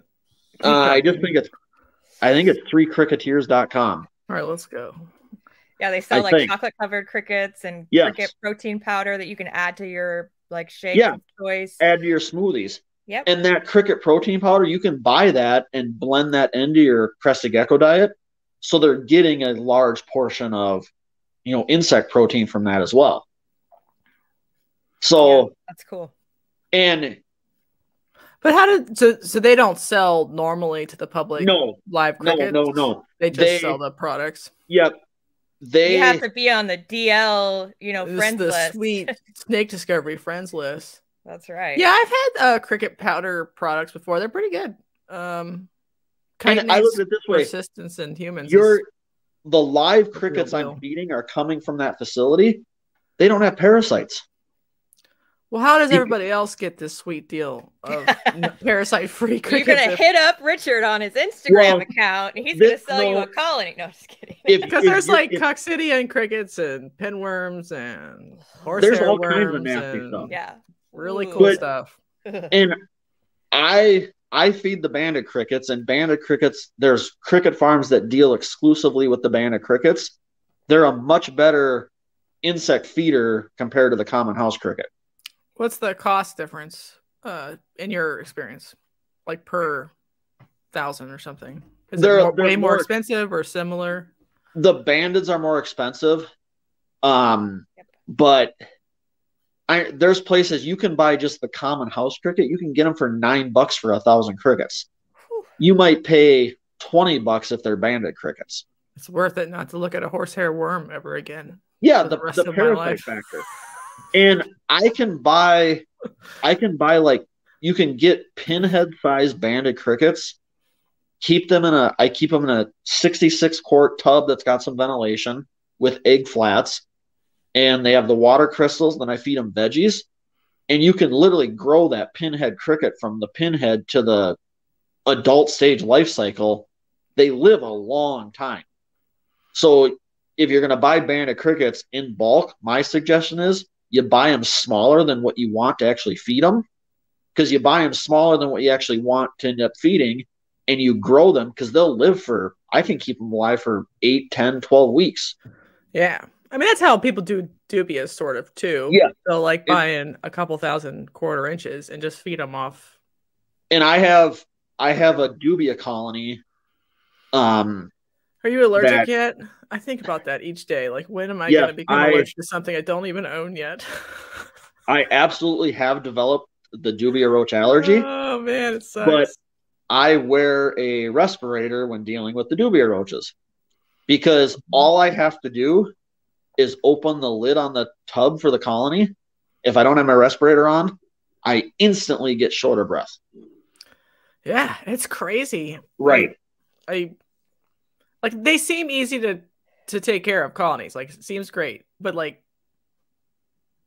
if you started to get really bad at it, you couldn't even feed it anymore, because just like having it floating around the air would be too much or whatever. So like, the amount of people who have mealworm allergies is atrocious too. Yeah. And I run an air purifier in my gecko room, because the dubia roach colony is in there as well. Mm-hmm. And that, running the air purifier in there, it's the air purifier, and then right next to it is the dubia roach colony. So the stuff isn't hanging in the air. But yeah, otherwise, you know, because my bearded dragons, my Ackie monitor, they'll eat dubia roaches till they explode. So Blazing Blue Tongues is allergic, but just gets itchy. I'm just concerned for my, like, I'm not an allergy type Pokemon because I was raised on a farm, so I've licked all kinds of animals, gonads, and whatever as a child. So like, I'm fine. But you know, these proteins are very novel, and our immune system looks at them and is like, this is wild. I'm gonna have to go ahead and freak out about it forever. And I have allergies anyway. I'm allergic to, you know, tree pollen and all that stuff, and dust mites, and so I'm predisposed to be allergic, and it didn't take long for me to develop that. So maybe allergy. I'll be fine then. I don't know. Like, you know, you're a child, you like licking horses and stuff. That's me, buddies. But I'm kind of sharing the salt lick with the horses. You don't know what I did. I have a friend of mine that I did that as a child, is what I'm saying. Okay, yeah. Yeah. I have a friend of mine that he's a material scientist for 3M, which is based here in Minnesota.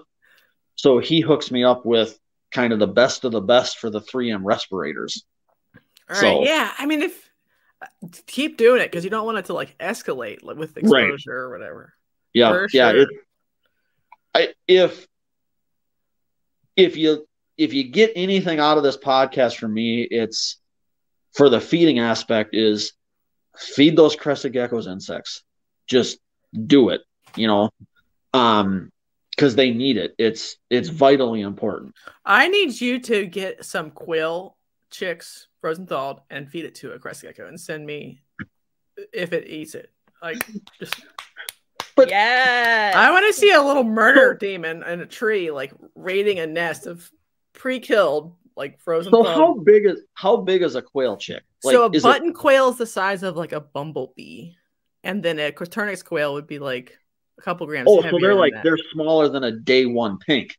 Yeah, yeah. I want to see a Crested gecko raid a little nest in like its enclosure, and just. That would be so awesome. You need to do a reel. You have a homework assignment. Obviously, we're good people, so frozen thaw, pre-killed. It's not going to suffer. Right. But I just want to see this Crested gecko become the inner carnivore it was always meant to be. No, I look at what I know now going into, you know, year number 5 for breeding. What I know now compared to what I knew when I started, it's just the stuff that I believed that is absolute 100% bullshit. Is that all coming from the top, or is that coming from the pet people, or is it just coming from? It's the care sheet stuff. It's like, yeah, the basic information is good, but we need to do better. Because Right, I'll tell it's not you, nuanced enough or whatever. right, something else I'm doing. If we want to have the UVB argument, which there isn't an argument if you ask me, they say crested geckos don't need UVB. Every living thing on this planet benefits from UVB. It isn't going to hurt them, but they'll benefit from it.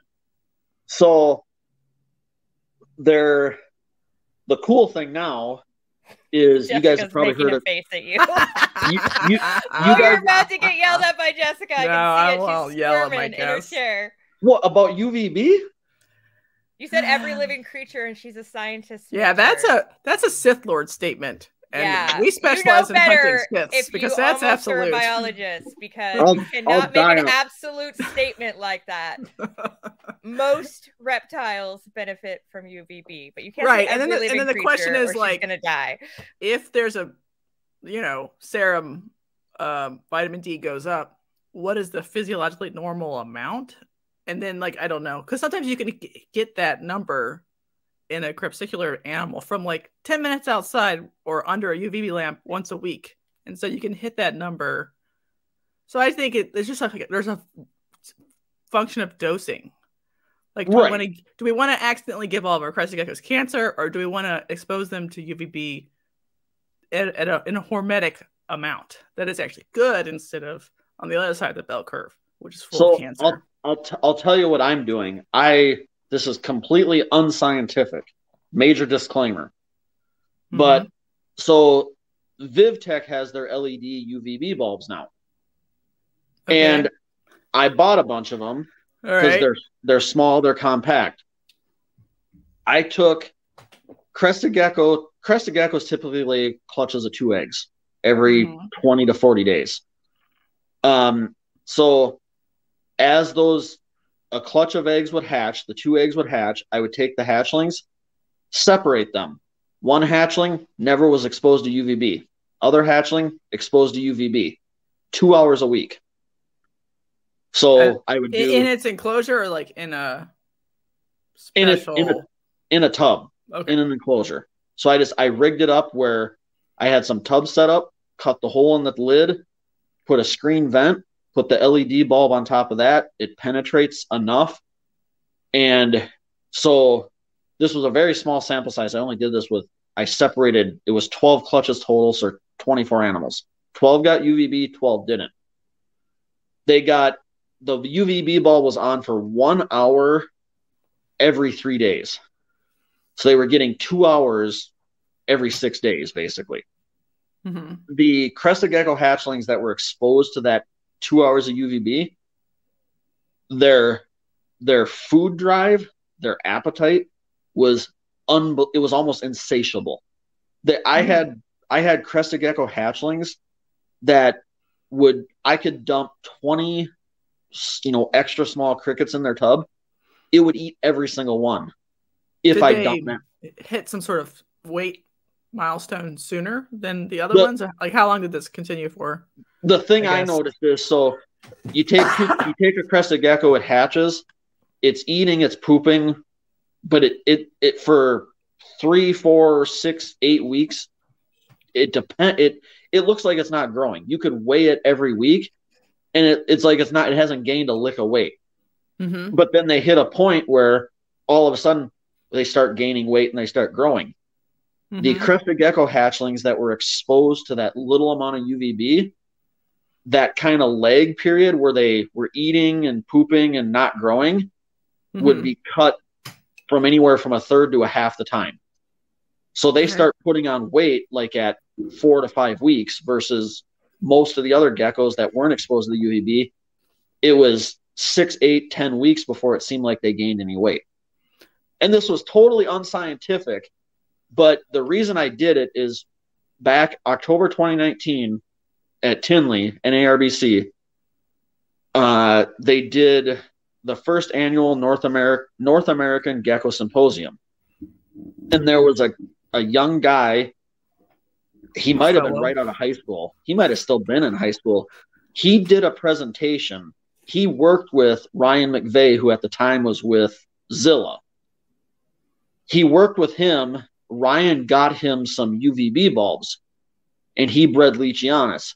So this young guy, he ran an experiment and designed it. He presented this at the symposium about the effects of UVB on the growth rate of Leachianus geckos. And the difference was amazing. And it was actually a scientific experiment. He designed it. It was well thought out. I don't know if it would stand up to peer review, but that's a debate for another show. Yeah, but usually sample size is the hard one. Because, right. It was a small sample size. Right. But it showed in that, he called it kind of that lag period where they finally seem like they're starting to grow was dramatically reduced by being exposed to the UVB. So I just picture a crested gecko. It hatches out in New Caledonia. It's in, a temperate rainforest, more or less. And they're not getting blasted by like desert UVB type stuff, but they're being exposed to UVB. But more often than not, they're hidden or they're doing the cryptic basking or whatever. But in the wild, they're exposed to that UVB. And so they're using it. And that's why all the diets, all the complete crested gecko diets, they have D3 added because they can't synthesize it on their own. Right. But it's a huge debate that I know people, all their New Caledonia stuff, crested geckos, leechies, gargoyles, the bavia, all the geckos from New Caledonia, they run UVB on everything. They're running like the 3% Arcadia shade dweller stuff on it. And yeah, so I don't. And they're doing it for 2 or 3 hours a day. Right. That's where the rubber hits the road. Is like you have to be very specific that the benefit goes away when you give them cancer. So like you need to titrate it just right, and it probably doesn't even need to be 2 or 3 hours a day, although that would probably be physiologically normal for them. Right. But if you did blood tests, you were like in humans, white people, bonus fact for everybody, white people are like, we're really good at synthesizing vitamin D with just like a face and hands exposed. Even at like a latitude where the sun isn't that direct, we can like sit outside in our like caveman mitts, get just enough vitamin D to keep going, and then that's actually enough. It doesn't even have to be very long. It could be like 15 minutes a week. Other skin tones, it takes longer, but we don't know what a crested gecko's like the response curve yet. Right. I don't think, but I just want to like, they can obviously benefit, but I don't know if the benefits outweigh like the blanket statement of like everybody blast your. She just worries that someone's going to take a UVB and stick it on and the just crested turn it gecko on all the time, all day, every week. That's what she's not saying. UVB is bad. She's saying we need to be careful what we say because people will take that home and they'll buy a UVB and just stick it on all their. Which is what some of the pet people are doing. They'll buy a 14% UVB bulb from Arcadia and stick it on top of their crested gecko tank and wonder, why is my gecko now dying? Have like cataracts? And I mean, you saw you might not have seen it, but Sean Bradley did the interview of the vet, and he's like, I'm seeing more and more cancer because UVB is being used in geckos where it hasn't been. And he's like, we do see obviously blood serum go up, but there's like a point where there's more negative than good. So I would honestly rather like encourage people to be like, take your gecko outside on a nice day in like a safe space and let it interact outside when you do picture time or whatever, and have 15 to 20 minutes of like natural UV at natural levels, and then take it inside. Or if you're you're in Minnesota and it's obviously a hellscape outside in the winter, you do a UV like sunning tub. Wow, you just on his home state there. Sorry. I was just scared. He's like, it snow's coming, and I'm like, winter's already here. Well, this is like October was abnormally warm. Like we haven't had a fall like this in several years where it was, it was nice right up until Halloween, and kind of this first part of November has been okay, but the shoe's going to drop and we're going to go into the winter hellscape here soon. But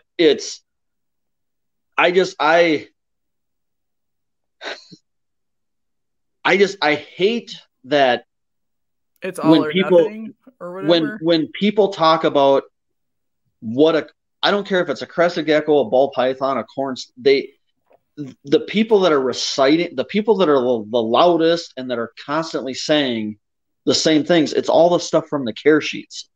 Like I'll be vending a reptile show or at a reptile show, talking to somebody that's a vendor that I know that has crested geckos, and people will come up and go, they'll be talking to the people that were, oh, these are crested geckos. They need this, this, and this, and they don't need this, and they're so easy. And I want to just shake my head and be like, there's so much. Yeah, but you have to convert the sale, right? So like you have to pretend like they are a plug and play species, which they kind of are, but like obviously they're always going to be more complicated than that because secretly they want to eat chickens. Right. And even you have the customer coming up to your table. Like I've had it happen where I'm vending and they'll come up and they'll, I'll greet them and we interact and we start talking and they're like, oh yeah, I want to get a crested gecko, or I have a couple crested geckos. I want to buy more. I want to start breeding, whatever it is. And then they start reciting all these things that they've read off of a care sheet, or they'll take something that they've read off of a care sheet or somebody's told them and they'll repeat it to me. And a lot of times I have to bite my tongue, and because what they're saying is completely incorrect. And when I tell them how I do things, they look at me like I have two heads and I'm a moron, and they walk away sometimes because I say, this is what I do. My life, most of and they're like, no, this is what you're supposed to do. And I'm like, it's just, You have a job technically, but is this like mostly your full-time gig now, or how is that split going? Okay. No, so I'm a CNC machinist. I have a great job. You could kidnap me, throw me in a van and dump me off in any state or city in the country, and I'd be able to find a job within a day or two. Because I have marketable why skills. Are you still in Minnesota? we're in demand. You're in Oklahoma, B, so shut up. I'm married into this tragedy. Isn't it like 100 degrees there still in Oklahoma? It just became fall recently, so it isn't 100 now. So that's okay. Well, cool. You two talks amongst yourselves. I've had 3 kids, so I'm gonna go pee. Because you're like in like the southwest part of Oklahoma, right? Yeah, the part that's like halfway on the road to being a desert. So it's still a grassland, but we're 100 miles away from like mesquite scrub. I mean, it's like I'm not gonna blab on here. I know which Air Force base your husband's stationed at. So I do too. Yeah, I know the area you're in. Yeah, it's not that fun. It's fine. At least it's not Fort Sill, which is Fort Sill's probably better. Let's be honest. I don't mean to rag on the Army people that much. No. But no, I'm a CNC machinist. I have a great job. The where I'm at now, I started there in January. I bounced around my job, my career. I bounced around a lot of different places because it's one way right now in this area. For people in my field, if you're not working, it's because you don't want to. If I could clone myself, my clone could have another job tomorrow. So you don't want the Crested Gecko work to like replace the CNC work, or do you like doing both? Or I'm just trying to get into like, what's your goal? What's the 5-year goal? Well, Richard? my 10-year, I'm 4 years into my 10-year plan. Let's put it that way. All right. So I'll be 50 in 6 years. And I said, I want to be able to do geckos and do whether it's geckos. At the time it was geckos. Now it's like, hey, there might be some snake stuff. There might be some other stuff. But I said, by the time I'm 50, I want to be able to either quit machining or dial it back to like part-time and be more focused on the gecko thing and the business. And the way I've been doing things the last couple of years, basically doubling production every year, is like, okay, this is what I got to do to get to my goal. So this year, 2022, just crested gecko hatchlings were going to be over 500 animals. which is your wolf market is pretty empty. So that means you move them at shows, or you wholesale some of them and move some at shows, or what I've tapped into is the wholesale thing. Okay. I 100% wholesale or no. I produced a lot of stuff this year because I kind of got lucky and like females that I didn't think were gonna produce, or I'm like, oh, whatever. I've got you. You're ready to breed. You've been laying infertile eggs. Let's pair you up. Mm-hmm. I got lucky where I averaged probably I'm somewhere between 14 and 15 eggs per female this year, which is insane. I had like 15, maybe 16 females that laid 18 eggs, which is that's a lot. That's corn snake numbers. That it's crazy because you talk to a lot of people, their crested geckos are laying, in a 12-month span, they're laying 12, 14 eggs is a high number. And you attribute that to like the insect food? I attribute it to a lot of things, how I manage the room, how my breeding procedure that I do now, that's what I attribute it to. And controlling what I control. But yeah, it was a banger of a year, and it was like 12 weeks ago, 8, 10, 12 weeks ago, I was at a point, I'm sitting in my gecko room after just cleaning. I had spent between a Saturday and a Sunday, I had spent about 26, 28 hours cleaning, feeding, doing stuff. And I'm sitting there after I did all this work, and I thought, what the fuck am I doing? I was like overwhelmed because I produced way more picta than I thought I could possibly produce this year. It was crazy. And the crested geckos, just everything went bananas. And I thought, what am I doing? I wanted to double production from last year to this year. And I'm like, if I double it next year, that's 1,000 geckos. What am I doing with my life? And are they in a particular project, or are they just like stuff that's mostly pet quality or whatever anyway? When I started, the thing that immediately caught my eye with crested geckos was the Dalmatian, super Dalmatian stuff. Okay, so you just have like, is that what you're mostly focused? I see like Harley stuff. Yeah, so I was focused on the Dalmatian stuff, but what I've realized purely from, if you want to talk business, financial. Yeah, we want to hear about the industry and business. We're almost finishing up, so we're trying to get all of your money talk. Yeah, the business financial part. What I quickly realized is I can have two of the most amazing looking super Dalmatian male and female geckos, breed them, get babies, and have babies that I know are going to be spectacular as adults. Mm-hmm. They're going to look like their parents, and they're worth a lot of money. But to try and convince somebody looking at a 5-gram gecko with not a ton of spots that it's going to look like this gecko that its parents are, mm-hmm. and that's why I'm paying $500 for this little 5-gram baby, or $1,000 for this 10-gram juvenile. That's a hard sell. You don't have a warehouse of space to grow up every single baby to 30 grams. And so it's like, to convince, which is like the new strategy or whatever, to like not new, but you know what I mean, like hold everything back and then like price them aggressively as adults. I just don't have the room for that. So it's like, I'm like, if I want to make amazing super dolls, I've got to have other stuff that right out of the egg, they look amazing. They have pattern, the Harlequin stuff, the pinstripe stuff, whatever it is. Because I think a baby Harley sells better to like a normal human at a pet 100% show than this even like a phantom. It's probably really boring to look at. Like, I love phantoms. I told you this earlier. I'm so boring. I can't imagine how boring I am to myself. I'm like, the world of geckos, and I was like, I want a dark one that's patternless. Right.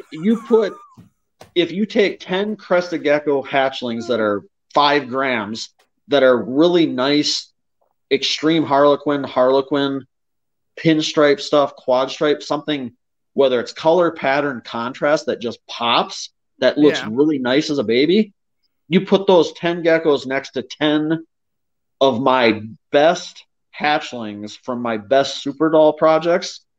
You put them on a table, price everything the same. The super doll stuff is going to sit. Nobody's going to buy it. But super doll is nice, especially when it gets big. Are you more into like the ones that fire down like white and are you like pale yellow, or you like into reds, or what is your favorite version of a super doll? All of them. All of them, he says. Go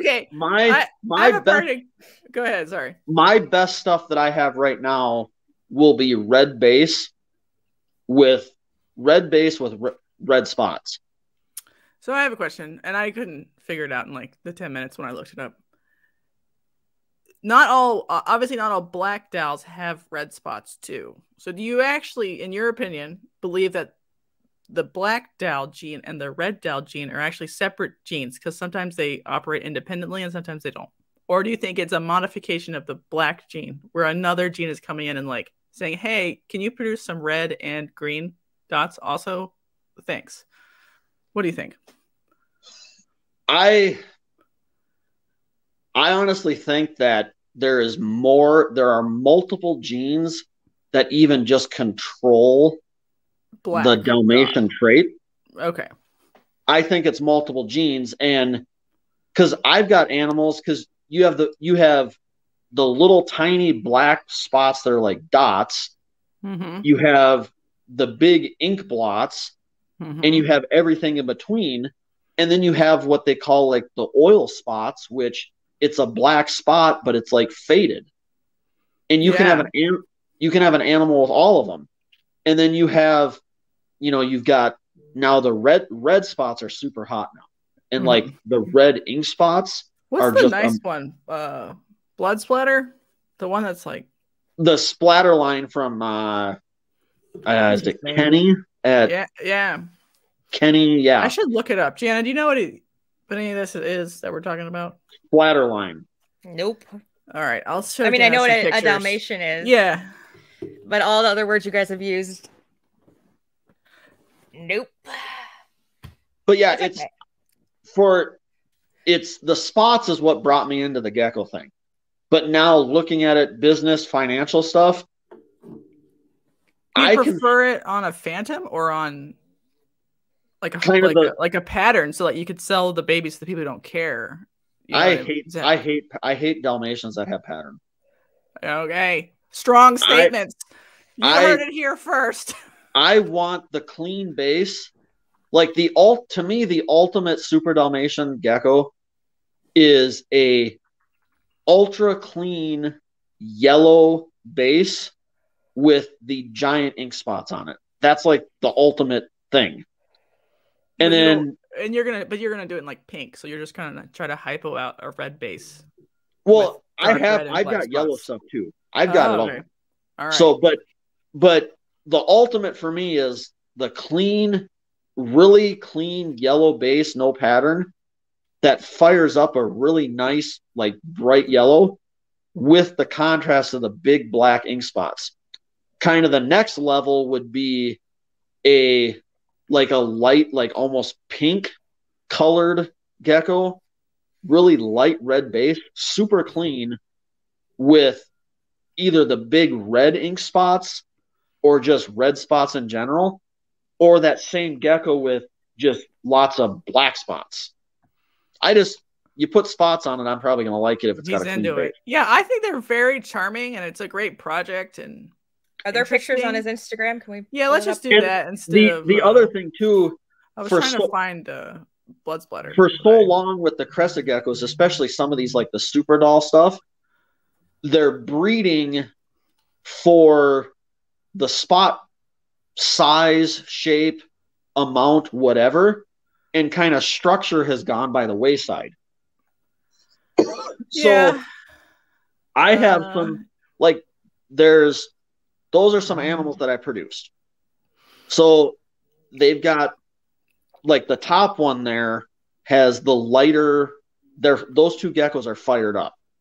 So that's the brightest that they're going to be. That top gecko, that to me is a really nice gecko because it's a light red base. It's got the black spots. It's got red spots, and it's got decent structure. That's a nice looking gecko to me. The mother of that picture, the female that produced that, Valeria, she's an almost pink color gecko.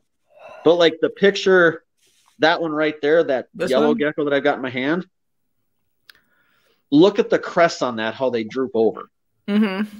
So that gecko, his name is Lemon Poppy Seed. He's here on loan. I'm doing a breeding loan with him with another local breeder. He's a big gecko. He's got a big droopy head. So I've got some females, that yellow base with nice spots that don't have the best structure. So we're going to put him to those females it might take a couple generations, but to improve the head structure of these geckos. Because I want to produce super clean yellow base with lots of spot coverage with big giant heads. So obviously these are more high-end project. Are you going to, obviously you wouldn't wholesale these ones. Are you going to grow up these ones to determine quality and maybe get a loop for pours and price them appropriately for more market? Most of my super doll project stuff, that's all being held back. I hold back everything until I can kind of figure out and then sell off what whatever. If I too many males, whatever. Hold back for life.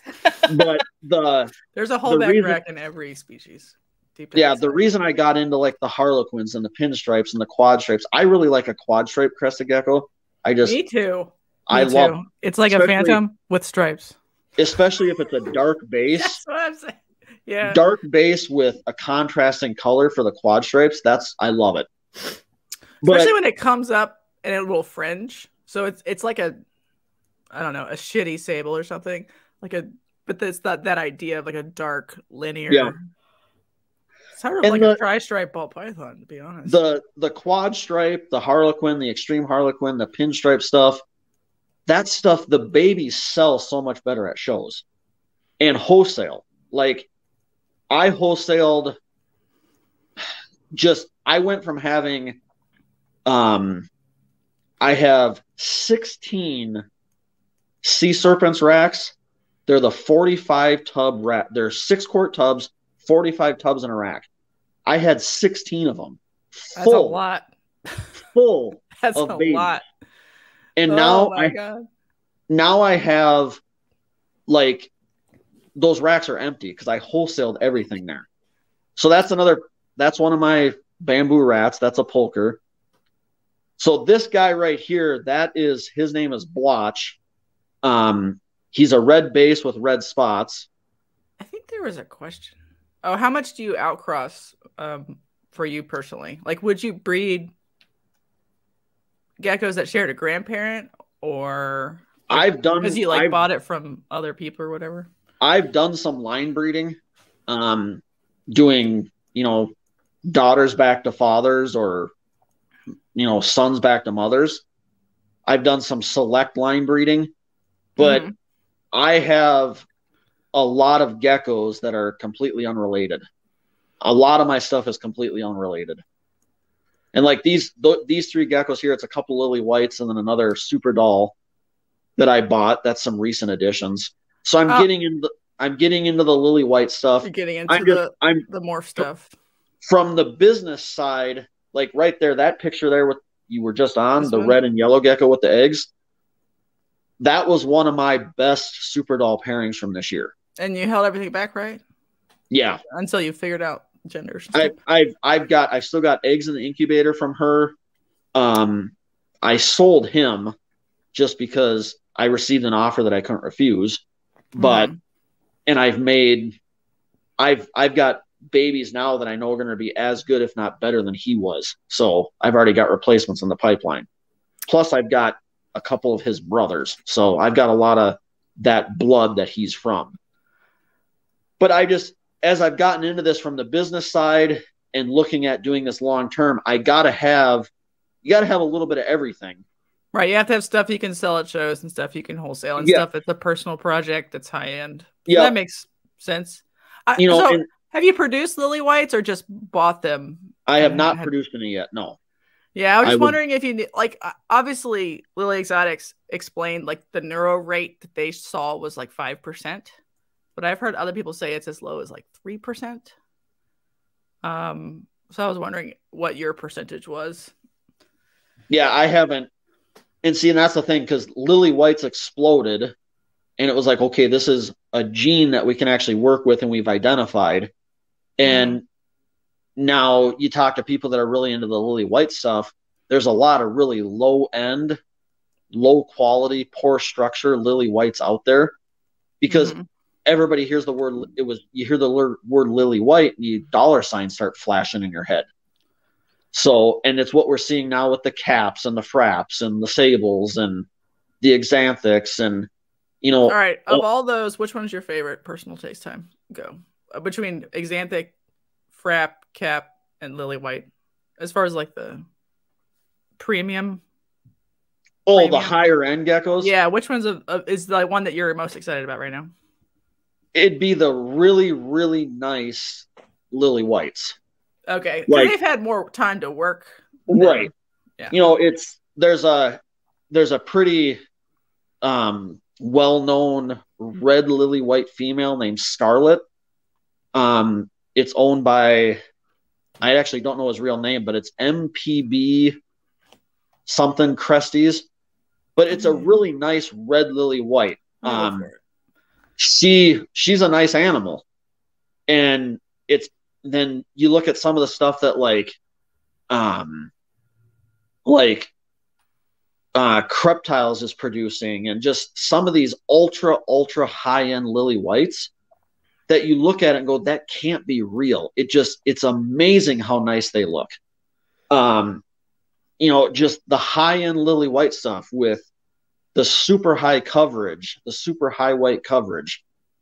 Isn't there a point though where like some of them are so white now that they need to like dial it back to 80% again? Because I've seen like almost 100% white, you know, high white lilies, and you're like, right, we made a white one, come back, bring it back. So like I'd rather almost have 80 or 90 so you could get some contrast. Right, I'd like some color in there, whether red or yellow. Red just looks so nice. Yeah, on red's a lily white. But yeah, I'm getting into a little bit of everything just because that's what you need to function as a business and be able to produce stuff that'll sell as babies. And, it's just, we're learning so much now more and more about the actual genes that control all of these traits.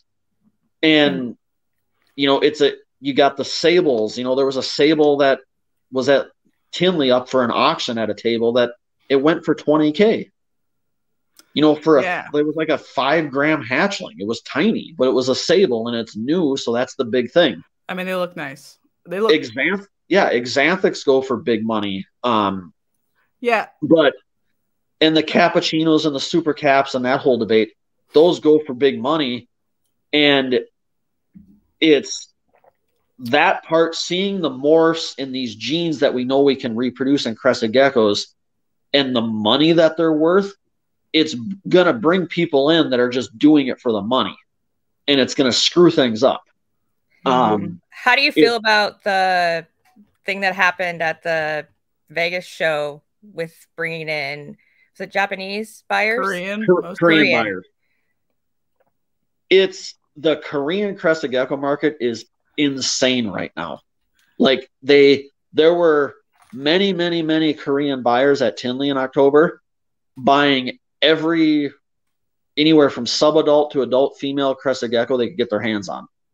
Like, so those ones that don't color up till they're older, how come you're not marketing them more towards the Korean market? I haven't sold any to Korea. I've had people inquire, Korean buyers contact me, but I'd love to tap into that market because they know what they want and they spend the money. It's just, that's kind of, I don't know how to break into that market. Learn Korean and work at a Korean barbecue, and then learn the secret Crested Gecko I handshake. see that you have a picture of high desert pythons on your Instagram. Maybe you should shoot him a message, because wasn't he friends with the guy that happened to? Oh, the big sale in Las Vegas. Flawless Crested Geckos. Mm-hmm. Well, it was Brian Butler at Altitude Exotics that did the 400K. Oh, why don't you message him? Yeah. Okay. Is he too famous to be like approachable? I guess it's. No, he's not. You know what I mean? He was at Tinley in October, and I talked to him. You know, very briefly, but it's there's a couple guys here. There's one guy that lives in the same town that I work in, just 20 minutes away. He's a lychee breeder, and he's got the Korean buyers just all up in his DMs on Instagram wanting to buy stuff. And there was Korean buyers at his table at Tinley that they wanted to buy everything wholesale, and they have a price in mind. Oh, but okay. His stuff, he goes, I'm not going to sell it for that price. They're worth more than that. So he's holding on to stuff because he has some amazing lychees. Mm-hmm. But they were.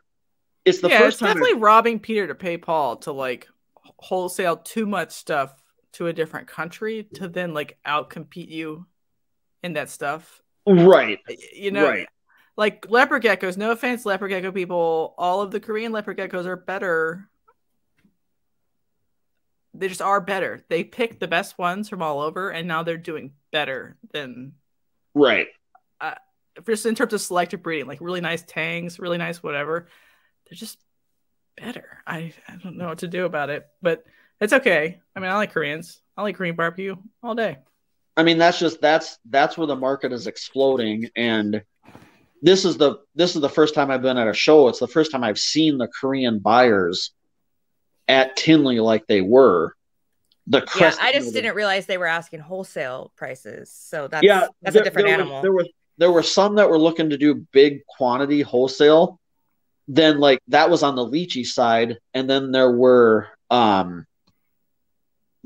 like the ones that were buying crested geckos, they just didn't care what the price was. Oh, okay. Like it seems like if this is something you're planning to continue to do at mass quantities, and the US market doesn't quite understand the pricing that they should be at, and the Korean market does, it just makes sense for me business wise to tap into that. Right. And I think in the US, with the way the market is, if you've got good stuff, it's going to sell. Okay. You're selling to other breeders, just like the ball python people. People aren't buying a $20,000 ball python as a pet. Mm-hmm. You're selling to other breeders, and I've got like the super doll stuff. That's what I'm going to focus on. Going to be the high end stuff for that breeder market, but I have to have the other stuff to make it a viable business. Right. And if you do the math, I always tell people, so let's say you want to sell $100,000 worth of reptiles in a year. You have to sell one animal for $273.97 every day of the year. Mm-hmm. So that's a $300 and basically a $275 animal. You have to sell 365 of them. It's a lot. So you said in the last, I don't know, a couple weeks ago, you averaged $300 for a. If I produced with what I did this year, and I've got eggs in the incubator that once they hatch, the animals are sold wholesale already. So I've got that lined up. But I sold like 350 geckos wholesale to several different buyers. And the average, I'm getting a little bit higher than average price for the wholesale because they know what they're getting. They're nice animals. And, I don't know what they're doing with them, where they're going, but they were paying me more than the average wholesale. I was averaging about $65 wholesale on those animals. That's pretty good. But, with what the other animals I sold this year, my average selling price, it's been about $300, and I'm going to do somewhere between $80,000 and $90,000 this year. That's not shabby. but I've spent every bit of that and more, you know, to take care of what I've got and to buy racks and the stuff I need to care for the amount of animals that I have. So yeah, as a business, I'm going to lose money this year, but I've generated more revenue than I ever have before. Oh my gosh, you have to say your cat's name. I know, it's my favorite in the back. That's yeah, she's been sitting up behind me here. That's Maisie. Maisie, oh, shout she out. just had to get herself on the internet. There's a question in the comments that we should pop up once you're done with your thought. I'm sorry to interrupt you. She was just I've generated more money this year than I even thought possible. And that it's because I produced a lot of animals and I wholesaled a lot of stuff. And I've sold Aurelio is offering to help you learn Korean. No, he's saying if you need a contact that knows both, if you want some help, just message him and him. Right. AJ, I'm assuming him. I will have to take you up on that. But yeah, you can. I've generated a lot of money this year, and I hate to say it, but some of the money that I've made with Crested Geckos this year, I'm now Not involved. Crested Geckos? No, I'm now involved with somebody breeding ball pythons. So whoa, it's okay. Ball pythons are fun too. I have zero to do with it. You just invested. I just handed them some money so they could acquire some animals, and I'm hoping at some point I will recoup some of that investment, and it'll be some cash flow for me, so I can dump it. I can buy more stupid geckos with it. You know. How come he's not giving your daughter a snake? What? I really will, but yeah. Well, yeah. Well, Here, I'll probably end up with, you know, it'll be a DG clown leopard something or another as a okay. They're not pet qualities. No, this is you know, double visual recessive with 3-4 codoms tacked. So and potential are you a silent partner, or you want to shout them out, or totally silent? Silent. Okay. This person has zero social media presence. Oh, okay. That's good. But he's like, we produce these snakes, we won't even have to work to sell them. I'm like, sounds fine to me. It's a very small boutique collection. You know, that's the high end stuff. That's what you want. He's working on the triple visual, even, you know, quadruple visual recessive stuff is what he wants. That's the end goal. Yeah, and he's got some triple visual stuff now. So, that's awesome. Yeah. It's what everybody's chasing.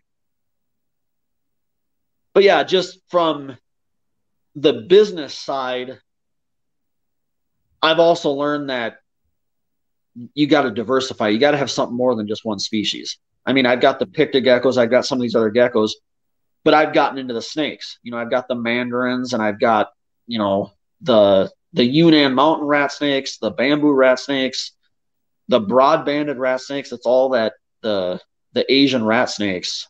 Oreocryptophis porphyracea. You know, there's. Have you broken it down? You wholesale a baby for about $65. Have you broken it down at what your production cost is to produce one baby? I think in the podcast a couple of weeks ago, I threw out in the chat, I said something like $20. Oh, okay.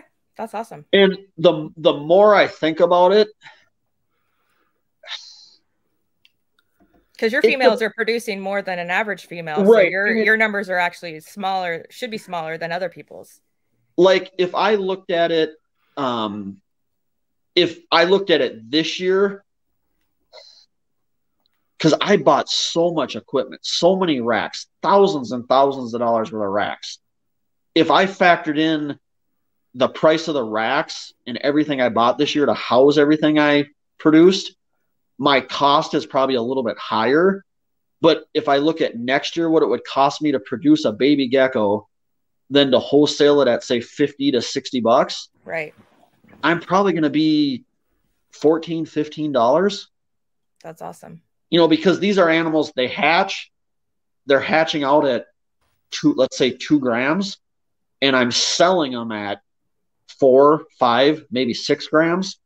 And they're only, from the time they hatch to the time I wholesale them and ship them, they're 12 to 16 weeks old. So, you count, it's a, less than a penny a cricket and things like that. And you factor in the food. The true cost to get one from hatchling to wholesale and shipped is probably $15,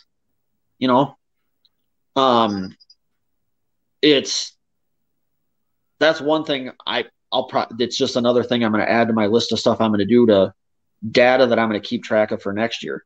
Because I have an entire Excel spreadsheet where I track my females, how many eggs they lay, and I have the spreadsheet. It's actually Google Sheets, but I have it set up.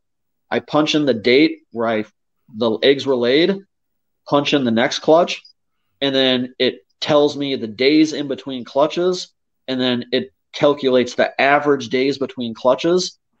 I've got a whole bunch of data that I've been collecting now for the last couple of years, and this year a lot of my success has been because of that data that I've collected the 2 previous years and just tracking trends with females and how many eggs they're laying. Okay. And I've got kind of a baseline, and I'm hoping to get where my baseline average eggs per female per year is like 16 eggs. That's 8 clutches. If I can average that, I'm killing it, you know. Mm-hmm. And I typically, if that I start off, I've got everything separate. I have no males with females right now. So in another month between Christmas and New Year's, I'll start, my first wave of pairings will happen. And so I'll pair between Christmas and New Year's, I should have eggs laid in lay boxes and in the incubator by the end of January. And then I have some males that are going to go to hopefully 4 or 5 females next year.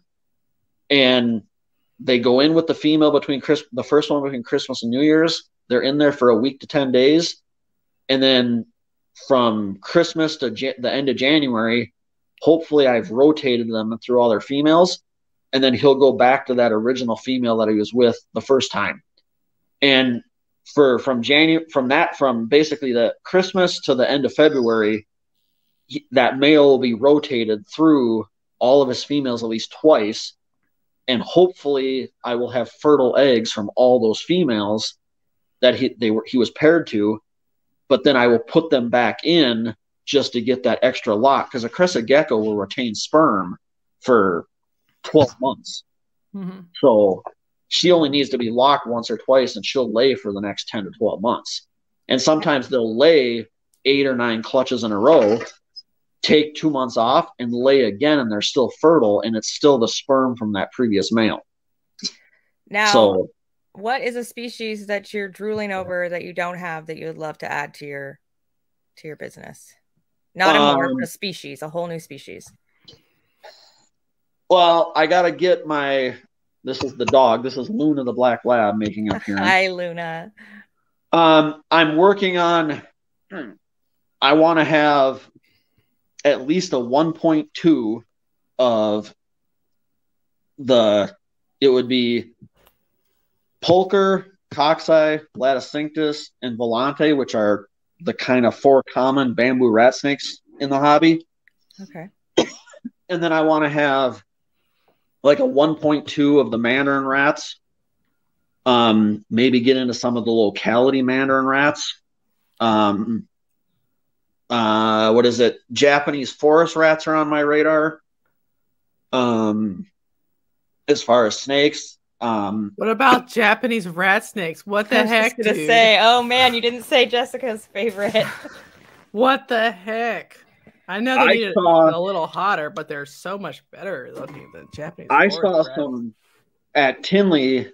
New Moon Reptiles they were Japanese forest rats, but they were red. They were so red. Yeah, they have like a red face, and they have like a poopy brown face, but yeah, they were beautiful, and they weren't cheap. I mean, but they were beautiful snakes. I currently have the 2 Periodora species. There's about 6 more of those that I want to get my hands on and work with. From a business point of view, I should probably get into gargoyles at some point. But yeah, I've heard for show wise, people haven't been able to move cresteds and could still move gargs like in the last couple months when things were getting weird recently. For like what I call this is in my area in Minnesota and even in Wisconsin, the people that I know that vend more shows than I do, the market for your $100 to $200 crested gecko is bananas right now. You almost can't have enough of them. It's not what I heard at all. Like, or saw at the show that I went to. But it's nobody cares about crested geckos. Like, but if you have a garg on a crested gecko table, they'll be like, and that's $100. They'll be like, that's different. It's just different. But it's like the same thing, but different. But it's like, I haven't vended a lot of shows this year because I have another breeder that's local to me. She actually bought her first crested gecko for me, and now she's breeding and she's got the whole business and she's taken it to the next level. She has bought a lot of stuff for me wholesale, and it's like she can't get enough of it. I'm like, how many more do you need? You know, because she's selling 20 geckos a show. And that's awesome. This fall still, like post inflationary problems. Yeah, I don't know. Like the spring was happening everywhere, as far as I can tell. Yep, and she's done well the last couple shows she's done. She's done well. That's good. She's a winner. But I think that's the thing. You go to like the cold-blooded shows. You know, they do shows all over kind of the Midwest and even down into like the Oklahoma area. I think they're based out of Kansas City, if I remember right. But maybe they do 4 shows a year here, and the show coming up here in November, and I think it's not this weekend, but the following weekend, there might be 4 or 5 or 6 people there selling crested geckos, and she'll be there. But she still does okay. She'll sell more crested geckos by herself than the other 4 or 5 vendors will sell combined. Well, do they smell? Like, what is their problem? No, it's because she's nice. She has a nice logo. She's got nice displays. She's got the show setup dialed. Okay. Plus, she has all kinds of merch. She sells she sells food. She sells ledges. She sells food cups. She's got. You can go by, and she sells the bins. So she sells a ton of babies, either that she produced or that she got from me wholesale. And she has the bins with everything in there you need for that little baby. So she sells like a little starter kit, just so they don't. Yeah, that's always a good idea if you could do it, because then you don't have to over explain it. You're like, this is the cost it cost me, so here, buy it at cost, and try not to fuck up. Her business model is working, and she's killing it. All right, cool. So would you recommend people get into crested geckos, even with I didn't check how many thousand crested geckos were on Morph Market. I just did last night. I think there's 4,500 listed.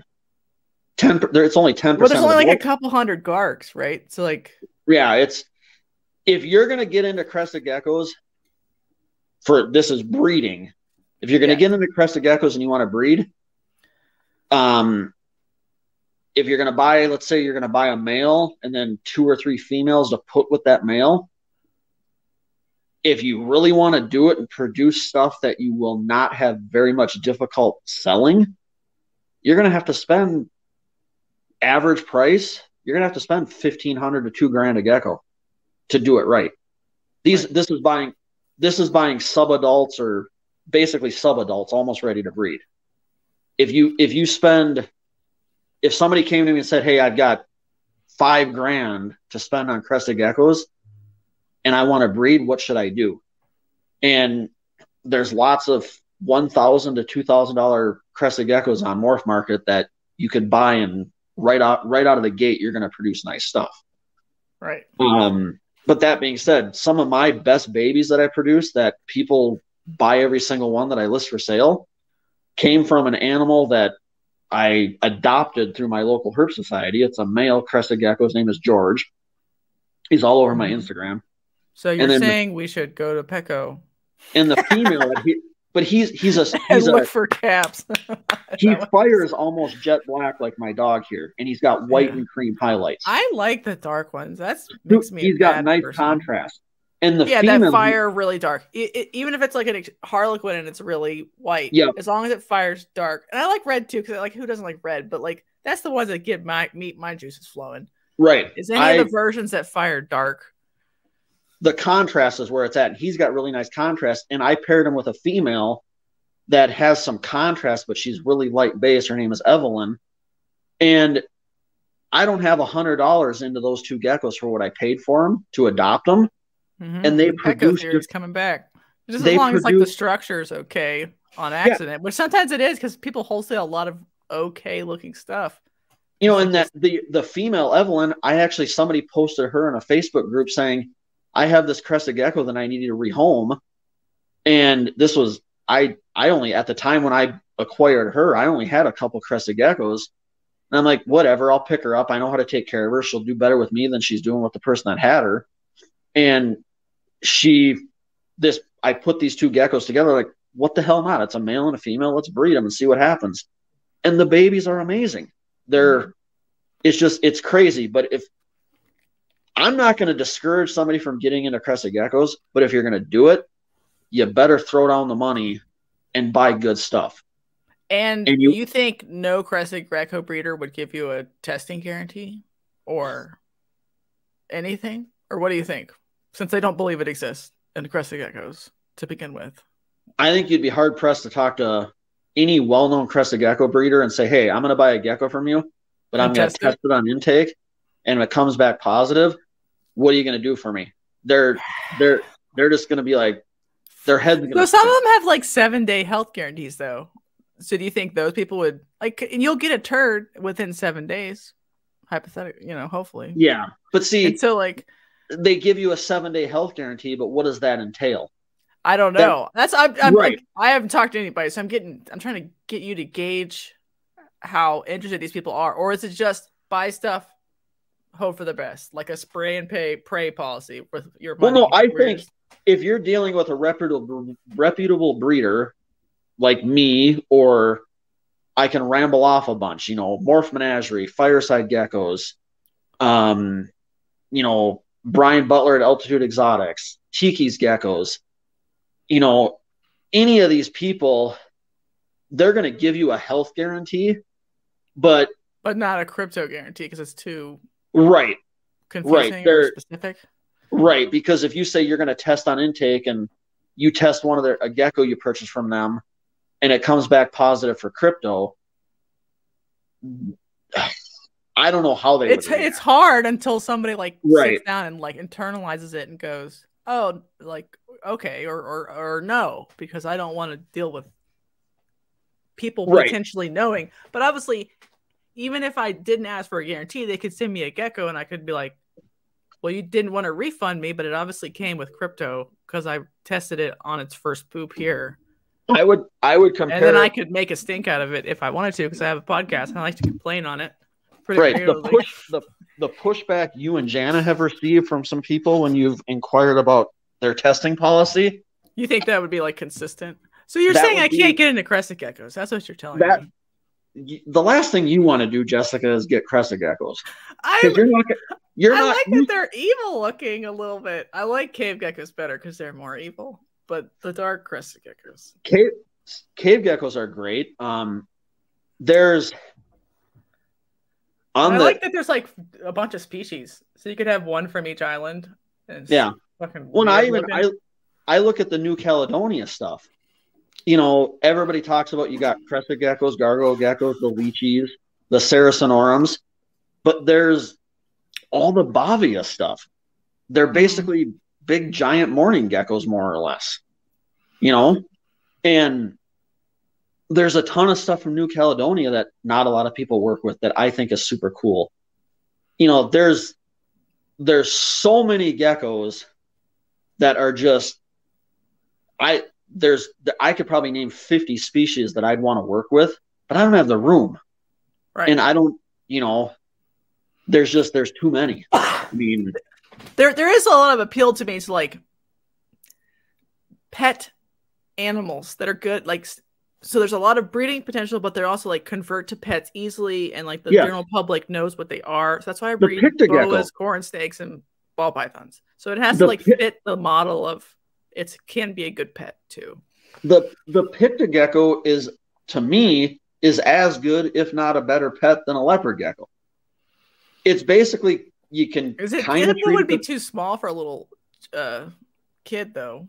Hi, right? Shane. Oh no, and you're probably not going to want to handle a Pictogecko a ton, but you can interact with them.